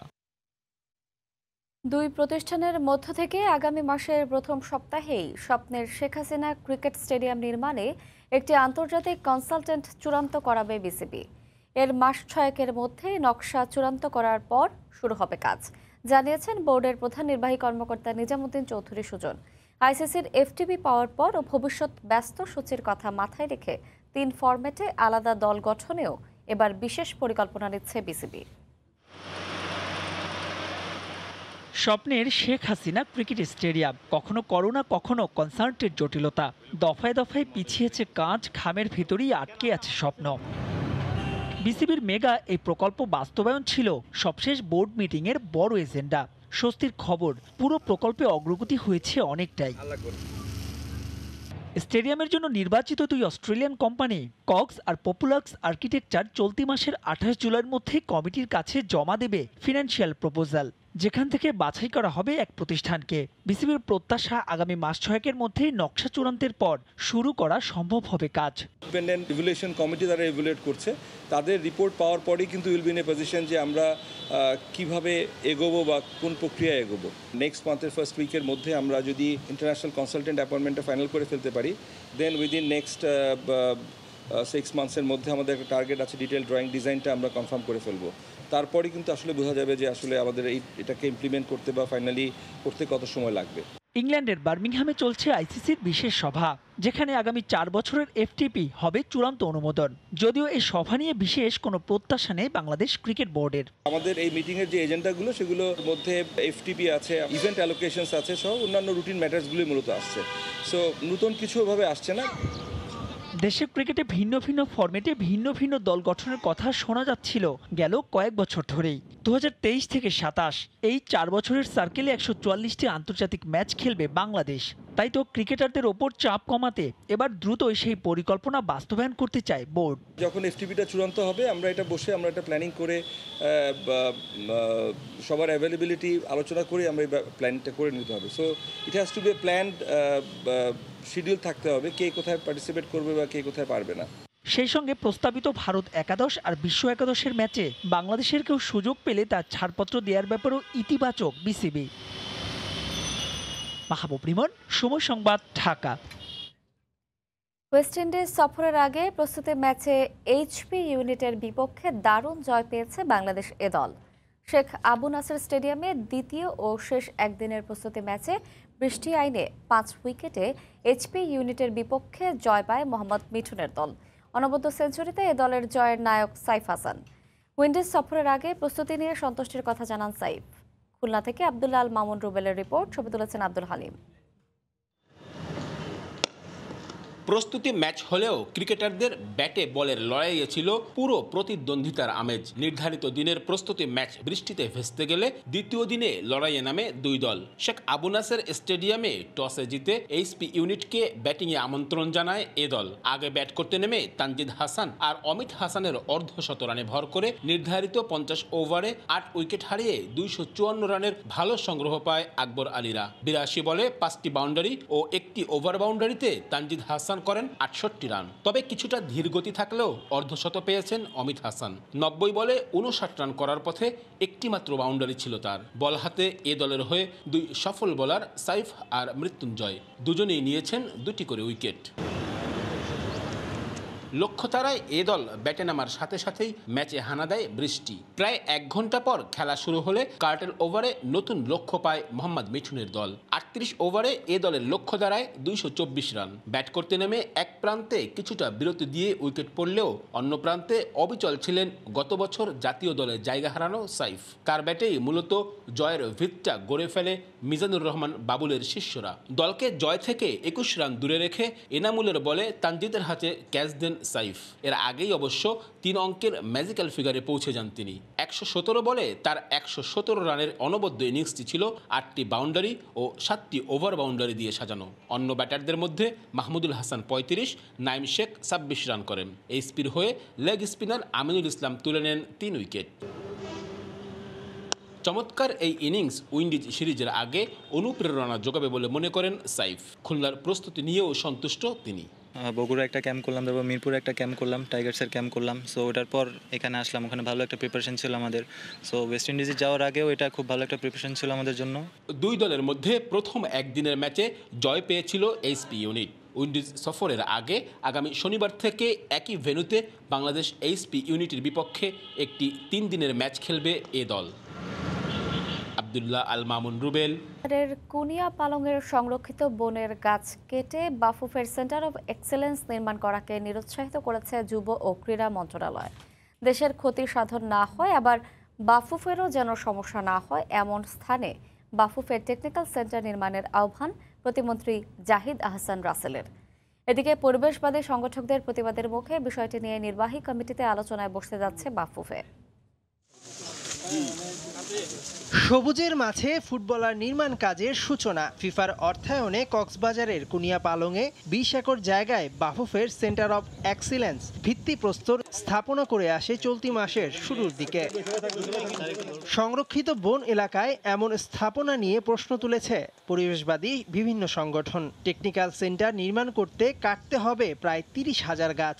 যদিও বাফুফেকে এই স্থানটি ঠিক করে দিয়েছে বন মন্ত্রণালয়, তবে পরিবেশ নষ্ট করে এমন কোনো স্থাপনা নির্মাণে সমর্থন নেই যুব ও ক্রীড়া মন্ত্রণালয়ের। আমরা পরিবেশে বিপর্যয় হোক বা পরিবেশের ক্ষতি হোক এমন কোনো কাজ আমাদের মন্ত্রণালয়ে আমরা করতে চাই না। গাছ কাটা হবে, এখানে পরিবেশের ক্ষতি হবে, তাহলে তার বিকল্প অন্য কোনো জায়গা যদি তারা দেয় তো সেটা অবশ্যই আমরা মনে করি যে ফুটবল ফেডারেশন এটা গ্রহণ করবে। কারণ আমরা একটা স্থাপনা করতে গিয়ে আরেকটা বিষয়ের উপর ক্ষতি সাধন করব, এটা আমরা আসলে কেউই আমরা চাই না। তবে আমরা চাই যে ফুটবল ফেডারেশন অবশ্যই তাদের ট্রেনিং সেন্টারটি করুক, পাশাপাশি আমাদের পরিবেশেরও যাতে ক্ষতি না হয়। বাফুফে বলছে সরকার থেকে বরাদ্দকৃত জায়গাতেই হচ্ছে টেকনিক্যাল সেন্টার, তারপরও এমনভাবেই অবকাঠামো নির্মাণ করা হবে যেন পরিবেশের ক্ষতি সাধন না হয়। বাফুফের পক্ষ থেকে জমি চাওয়া হয়েছে এবং গণপ্রজাতন্ত্রী বাংলাদেশ সরকারের পক্ষ থেকে একটা জমি বাফুফেকে দেওয়া হয়েছে। সো এই বিষয়ে যদি আমাদের যুব ক্রীড়া মন্ত্রণালয় বা তাদের সাথে বা অন্যান্য সংশ্লিষ্ট যারা আছে তাদের সাথে বাফুফের প্রয়োজন বোধে যদি আবার বসার প্রয়োজন হয়, অবশ্যই বাফুফে বসবে এবং সেটার পরবর্তীতে যে বাফুফের পক্ষ থেকে যদি কোনো ডিসিশন বা বাফুফের পক্ষ থেকে যদি কোনো সে থাকে, আমরা অবশ্যই নির্দিষ্ট সময়ে বসে এই বিষয়গুলো আলাপ আলোচনা করে বাফুফের অবস্থান কী এবং বাফুফের থেকে কিছু বলার আছে কিনা আমরা জানাবো। এদিকে প্রকল্প চূড়ান্ত করে ইতোমধ্যে ফিফার কাছে পাঠিয়েছে বাফুফে, তবে পাল্টা হুঁশিয়ারিও দিয়ে রেখেছে পরিবেশবাদী সংগঠকরা। কক্সবাজারের সংরক্ষিত বন ধ্বংস করে স্থাপনা গড়লে ফিফা সহ বিভিন্ন আন্তর্জাতিক পরিবেশবাদী সংগঠনগুলোতে বিচার দেয়া হবে। মেহেদি নাইম, সময় সংবাদ, ঢাকা। দিনাজপুরে হাজী দানেশ বিজ্ঞান ও প্রযুক্তি বিশ্ববিদ্যালয়ে ৫ম এগ্রিকালচার প্রিমিয়ার লিগের ফাইনাল খেলা অনুষ্ঠিত হয়েছে। উত্তেজনাপূর্ণ ম্যাচে ১৯তম ব্যাচকে ১০০ গোলে হারিয়েছে ১৭তম ব্যাচ। বিশ্ববিদ্যালয়ের শহীদ তাজউদ্দিন হল মাঠে ব্যাচ ভিত্তিক এই টুর্নামেন্টের ফাইনালে মুখোমুখি হয় দুদল। শুরু থেকেই বেশ আধিপত্য নিয়ে খেলতে থাকে ১৯তম ব্যাচ, তবে ১৭তম ব্যাচের গোলরক্ষক দীপকের দৃঢ়তায় গোল পায়নি তারা। প্রথমার্ধের শেষ থেকে ১৭তম ব্যাচের শিমুল গোল করে দলকে এগিয়ে নেন। বিরতির পর গোল শোধে মরিয়া হয়ে ওঠে ১৯তম ব্যাচ, কিন্তু তাদের কোনো ফুটবলারই লক্ষ্যভেদ করতে পারেনি। ফলে ১-০ গোলের জয়ে শিরোপা উল্লাস করে ১৭তম ব্যাচ। ম্যাচ সেরা হয়েছেন জয়সূচক গোল করা শিমুল, আর টুর্নামেন্ট সেরা হয়েছেন ১৯তম ব্যাচের রাফি। খেলা শেষে দুদলের হাতে ট্রফি তুলে দেন প্রধান অতিথি বিশ্ববিদ্যালয়ের ভিসি ডক্টর এম কামরুজ্জামান। এছাড়া উপস্থিত ছিলেন কৃষি অনুষদের ডিন ডক্টর রওশন আরা ও বিশ্ববিদ্যালয়ের প্ল্যানিং ও ডেভেলপমেন্ট অফিসার ইত্তেহাদুল ইসলাম রোমেল। গেল ২৯ জুন ৬ দল নিয়ে শুরু হয় এই টুর্নামেন্ট।